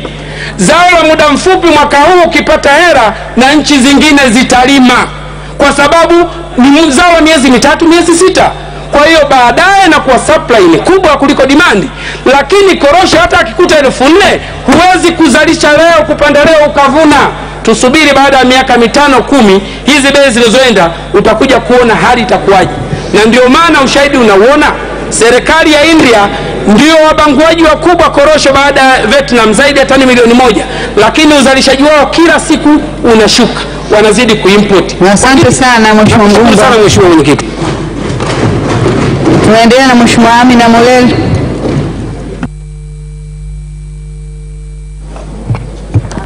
Mheshimiwa Mwenyekiti, nakushukuru kwa kunipa nafasi nami niweze kuchangia. Awali ya yote namshukuru Mwenyezi Mungu kwa kunijalia afya njema, lakini kipekee kabisa niwapongeze wenzetu waliopata nafasi za uteuzi, na kipekee kabisa nimpongeze pacha wangu Mheshimiwa Ikupa Stella Alex kwa nafasi ulioipata. Nina imani na wewe na ninaamini kabisa utasaidia kuishauri serikali hasa katika masuala ya watu wenye ulemavu. Waswahili wanasema kitanda unachokilalia ndio hapo utakapojua kunguni wake. Kwa hiyo wewe unajua adha na shida mbalimbali zinazo wakabili watu wenye ulemavu. Hongera sana. Mheshimiwa Mwenyekiti, niipongeze pia serikali kwa sababu hata wale wanaochangia, Mheshimiwa Mwenyekiti, ni wanachangia kwa nia njema, kuona kwamba ni kwa namna gani mpango huu utakwenda kunufaisha taifa la Tanzania na kufanya uchumi wetu uendelee kukua. Na kwa mujibu wa Benki ya Dunia, ni kweli kwamba katika bara la Afrika uchumi wa nchi ya Ethiopia unakuwa kwa kasi sana, lakini pia Tanzania tunakuwa kwa uchumi huo. Lakini pamoja na kwamba Tanzania kuwepo katika ukuaji wa uchumi, bado pato la wananchi wa kawaida ni dogo sana, kwa maana kwamba maisha ya wananchi wa kipato cha chini, hali zao bado ni duni sana. Kwa hiyo katika mpango huu tunatarajia kuona kwamba mikakati madhubuti ambayo itakwenda kusaidia mbali ya kukua pato la taifa, lakini tuone ni kwa kiasi gani kwamba mpango huu unasaidia kukuza pato la wananchi wa kipato cha chini. Mheshimiwa Mwenyekiti, tumeona kwamba pia imezungumzia mfumuko wa bei. Lakini katika mfumuko wa bei huu, pamoja na kwamba wanasema umeshuka, lakini je, kwa kipato cha mwananchi wa kawaida pato hili limeshuka kwa kiasi gani? Tunaona kwamba bado hali iko pale pale. Kwa hiyo tuone kwamba ni kwa jinsi gani tunaboresha maisha ya wananchi wetu. Kwa mfano, kwa kuangalia ni vitu gani ambavyo ni muhimu kwa mwananchi wa kawaida. Bei ya mafuta inapokuwa juu, Mheshimiwa Mwenyekiti, ni dhahiri kabisa kwamba inaumiza watu wengi wa Tanzania. Lakini vile vile tumeona kwamba katika muda wa mwaka mmoja bei ya sukari imekuwa ni tatizo kubwa sana, ambalo bei yake pia imekwenda mpaka imefika wakati mwingine shilingi 3,500 mpaka 4,000. Sukari inategemewa na kila mwananchi wa kawaida. Kwa hiyo tunapozungumzia kwamba mfumuko wa bei umeshuka, tuangalie kwa huyu mwananchi wa kawaida umeshuka kwa kiasi gani. Tunawasaidiaje wananchi wa kawaida ili uchumi wao na wao pia uweze kukua. Lakini Mheshimiwa Mwenyekiti, nijikite katika swala zima la watu wenye ulemavu. Na hapa katika ukurasa wa 53 ambapo wameweka vijana, ajira na wenye ulemavu. Nilitarajia kuona mambo mengi ambayo yangekuwa na manufaa. Mpango huu ungeeleza ni kwa jinsi gani unakwenda kujikita kusaidia kundi zima la watu wenye ulemavu. Mheshimiwa Mwenyekiti, kwa mfano, hatuna idadi kamili ya watu wenye ulemavu, na ili upange mpango wako uweze kukamilika kwamba utafanya nini kwa kundi fulani au kwa vijana, ni vyema basi tujue kwamba je, tuna watu wangapi, mfano walemavu wasioona, kwa mfano tuna walemavu wenye viungo, viziwi na wengine wengi. Mheshimiwa Mwenyekiti, kwa kujua idadi yake tunapanga mipango kulingana na idadi ya watu ambao tunakwenda kuwasaidia kukwamua kipato chao. Na kama unavyofahamu Mheshimiwa Mwenyekiti, tunapozungumzia pato la chini na hasa kwa kundi la watu wenye ulemavu, ni watu ambao maisha yao ni ya duni sana, na hasa unapokwenda vijijini Mheshimiwa Mwenyekiti, hali zao bado ni za duni. Katika mpango huu nilitarajia kwamba tuone kulingana na idadi hii ni mikakati gani serikali, mpango huu unakwenda kuwasaidia vipi watu wenye ulemavu. Kwa hiyo ninaomba sana Mheshimiwa Mwenyekiti na Mheshimiwa Waziri wa Fedha kuona kwamba ni kwa jinsi gani mpango huu mnapokwenda kuongezea zile nyama ambazo zimechangiwa na baadhi ya wabunge, tuone basi kwamba mpango huu unakwenda kuwasaidiaje watu wenye ulemavu, badala ya hapa jinsi ambavyo mmeweka tu kwamba vijana, ajira na wenye ulemavu. Wenye ulemavu wana mahitaji yao muhimu tofauti na vijana. Ni vijana lakini wana mahitaji yao muhimu tofauti na wengine, huwezi kulinganisha na kijana wa kawaida. Tunawawekea mipango gani, mikakati gani ya kuwasaidia watu wenye ulemavu? Mheshimiwa Mwenyekiti, mimi naomba niishauri serikali, na kwa sababu swala la chakula limezungumziwa sana, naomba nizungumzie kwangu mimi hasa katika swala la kuboresha kilimo. Kilimo ndio uti wa mgongo. Mheshimiwa Mwenyekiti, wengi wetu hapa tumesomeshwa na kilimo, lakini pia mifugo, tumetoka huko. Sasa tunapoelezea katika mpango huu, tungeona kwamba katika kilimo tunaboresha vipi kilimo chetu. Ni kweli wananchi wanalima, lakini kilimo chenyewe bado ni kilimo duni, na kutokana na mabadiliko ya tabia nchi, hali ya hewa, hivi sasa baadhi ya maeneo mvua zimekuwa shida. Je, tunawashauri vipi wananchi wetu ili walime kulingana na hali halisi ya tabia nchi, mabadiliko ya tabia nchi? Lakini vile vile Mheshimiwa Mwenyekiti, tunaangalia kwamba swala la pembejeo ambalo kwa wakati mwingine limekuwa likifika kwa muda ambao sio sahihi. Je, tunajipangaje? Miundombinu ni swala muhimu sana, kwa sababu hata wanapozalisha, kama miundombinu sio rafiki, miundombinu sio mizuri, mfano barabara. Kule kwetu ukienda, kuna baadhi ya maeneo vijana wanalima sana nyanya, lakini kwa sababu barabara ni mbaya na wachuuzi wanaokwenda kuchukua katika maeneo yale wananunua kwa bei wanayotaka, kwa hiyo bado hatujawasaidia vijana wetu kuwakomboa. Mheshimiwa Mwenyekiti, kwa hiyo katika mpango huu tuone kwamba kutakuwa na mikakati ya elimu, kwamba katika eneo fulani, kwa mfano yanajulikana maeneo ambayo ukienda mkoa wa Rukwa, Katavi, ukienda Ruvuma, ni baadhi ya maeneo ambayo wanapata mvua nyingi. Lakini je, maeneo yale ambayo hawapati mvua, tunawaandaaje wananchi wetu ambao tunajua kabisa kwamba kilimo ndio uti wa mgongo, tunawaandaaje ili wao waweze kulima mazao kulingana na mvua, lakini waweze kulima mazao ambayo yataendana na eneo husika. Katika mpango huu Mheshimiwa Mwenyekiti, sijaona kwamba ni kwa namna gani tunaweka hivyo. Lakini pia mitaji ni muhimu siku hizi Mheshimiwa Mwenyekiti, kila kitu kinahitaji mitaji. Tunaandaaje je kuhakikisha kwamba tunawawezesha, mfano kama ni vijana ambao ndio nguvu kazi, tunawaandaaje kwa mitaji ili vijana hawa tunataka kwamba wajiajiri wao wenyewe, na kwa sababu tunakwenda katika sera ya viwanda, tunawaandaaje kwamba ili hizo malighafi hawa vijana wanaokwenda kujiajiri wenyewe, mitaji je wanapata wapi? Katika mpango haujaeleza wazi kwamba vijana hawa tunawaandaaje katika swala la kilimo, na kwa sababu kilimo Mheshimiwa Mwenyekiti ndio ajira pekee ambayo inaweza kuajiri vijana wengi wakajiajiri wao wenyewe. Mheshimiwa Mwenyekiti, wawekeza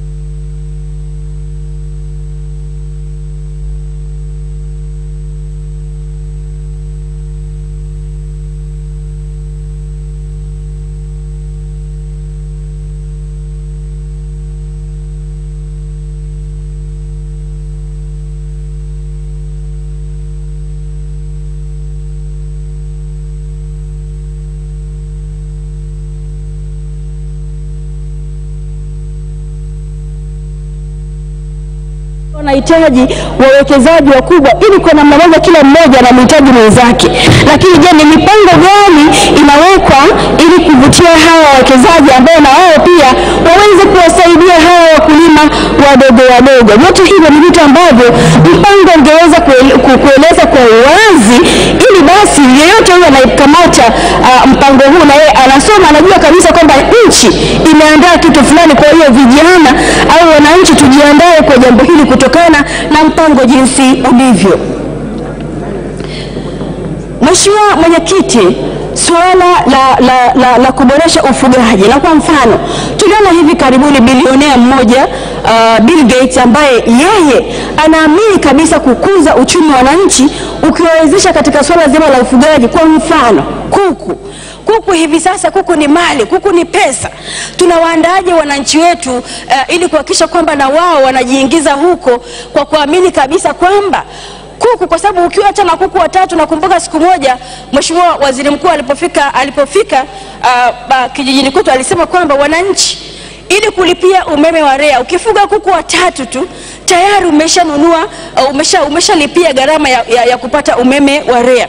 Lakini je, sasa katika mpango ambao ndio tunategemea huku, tunawaandaaje wananchi ili hawa wananchi waweze kujikita zaidi katika swala zima la ufugaji? Kwa sababu ufugaji kama nilivyosema, kuku ni pesa, lakini vile vile kuna ufugaji katika swala zima la uvuvi, kuna ufugaji wa samaki hivi sasa, ufugaji wa kisasa ambao wananchi nao pia ili kukuza mitaji yao, kukuza kipato chao, kuongeza kipato chao, nilitarajia kwamba wangeonyesha kwamba serikali yenyewe imejiandaa vipi. Kwa hiyo katika mpango huu tungeweza kuona kwamba wananchi watasaidiwaje katika ufugaji wa samaki ili kuhakikisha kwamba tunapunguza makali ya maisha jinsi yalivyo kwa hivi sasa.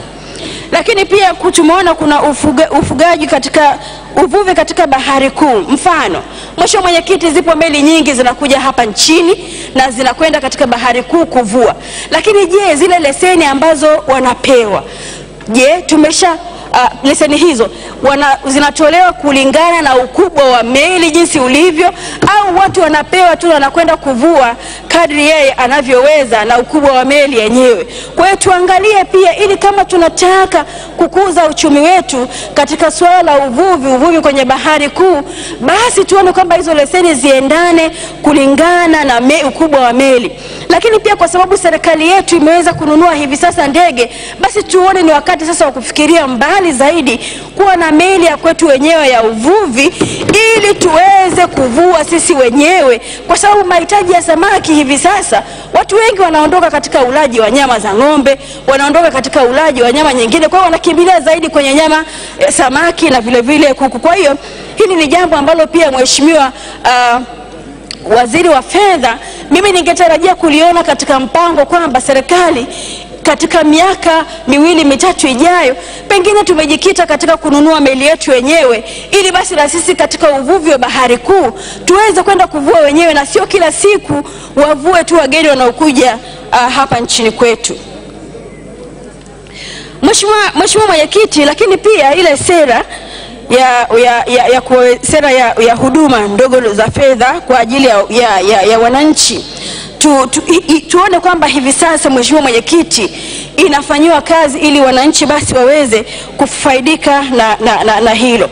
Na kwa mfano hili, Mheshimiwa Mwenyekiti, pia tuangalie katika mfano kama kwenye halmashauri zetu, kwa sababu tayari tunawaandaa wananchi ili wananchi waweze kuzalisha kwa wingi. Mfano katika viwanda, tunapokwenda kwenye viwanda, je, tumewaandaaje? Mfano Mheshimiwa Mwenyekiti, katika swala zima mfano kwenye jamii tumeandaaje katika wataalamu wa afya, maji vile vile vijijini, ili wananchi basi wawe na afya njema. Vyote hivi ni vitu ambavyo Mheshimiwa Mwenyekiti vinahitaji kuzingatiwa kwa umakini zaidi, kwa sababu wakati mwingine watu wetu wanaangamia kwa kukosa maarifa.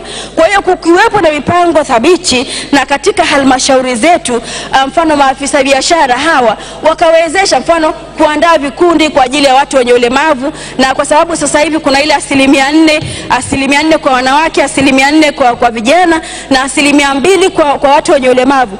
Kwa hiyo maafisa maendeleo jamii na wao wahakikishe kwamba wanaandaa na kutoa mafunzo kwa makundi yote hayo, ili kuhakikisha kwamba kila mmoja anajitegemea na kuongeza pato yeye mwenyewe, lakini pia katika kukuza uchumi wa taifa.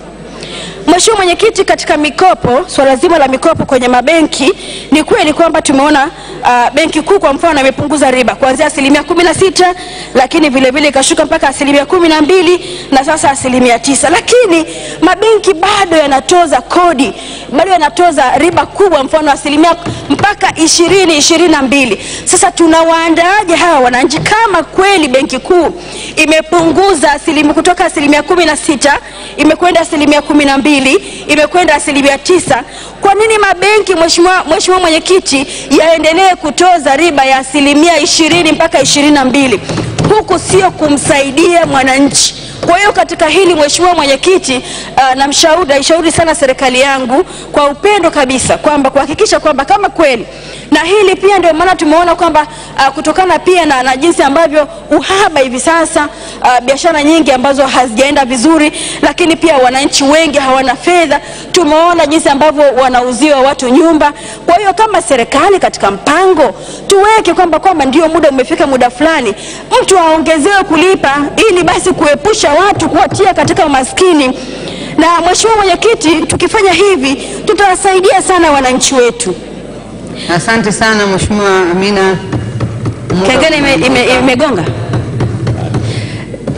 Namalizia pointi moja ya mwisho.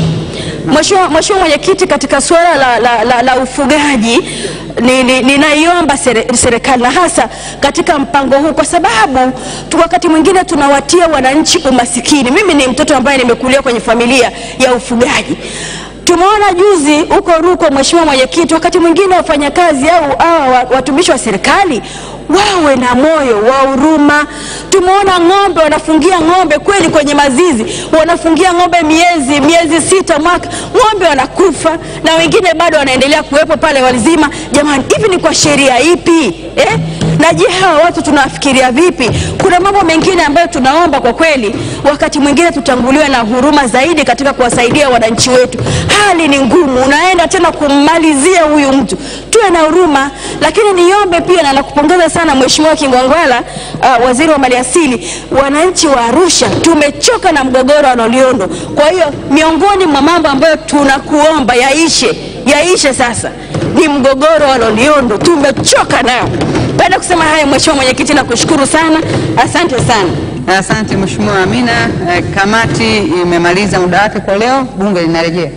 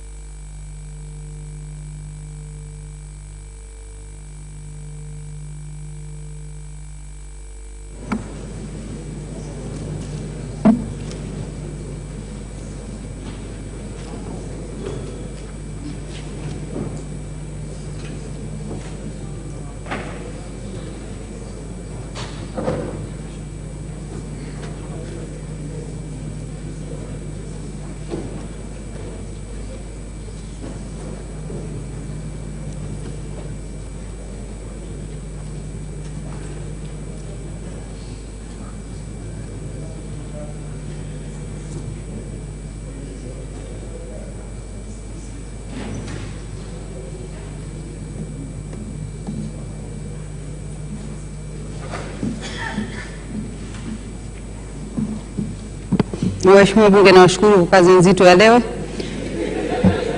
na naomba Mwenyezi Mungu atujalie kesho tuje na mawazo mapya kuboresha mpango wetu badala ya kulaumu tu. Baada ya kusema hayo, naahirisha bunge hadi kesho saa 3 asubuhi.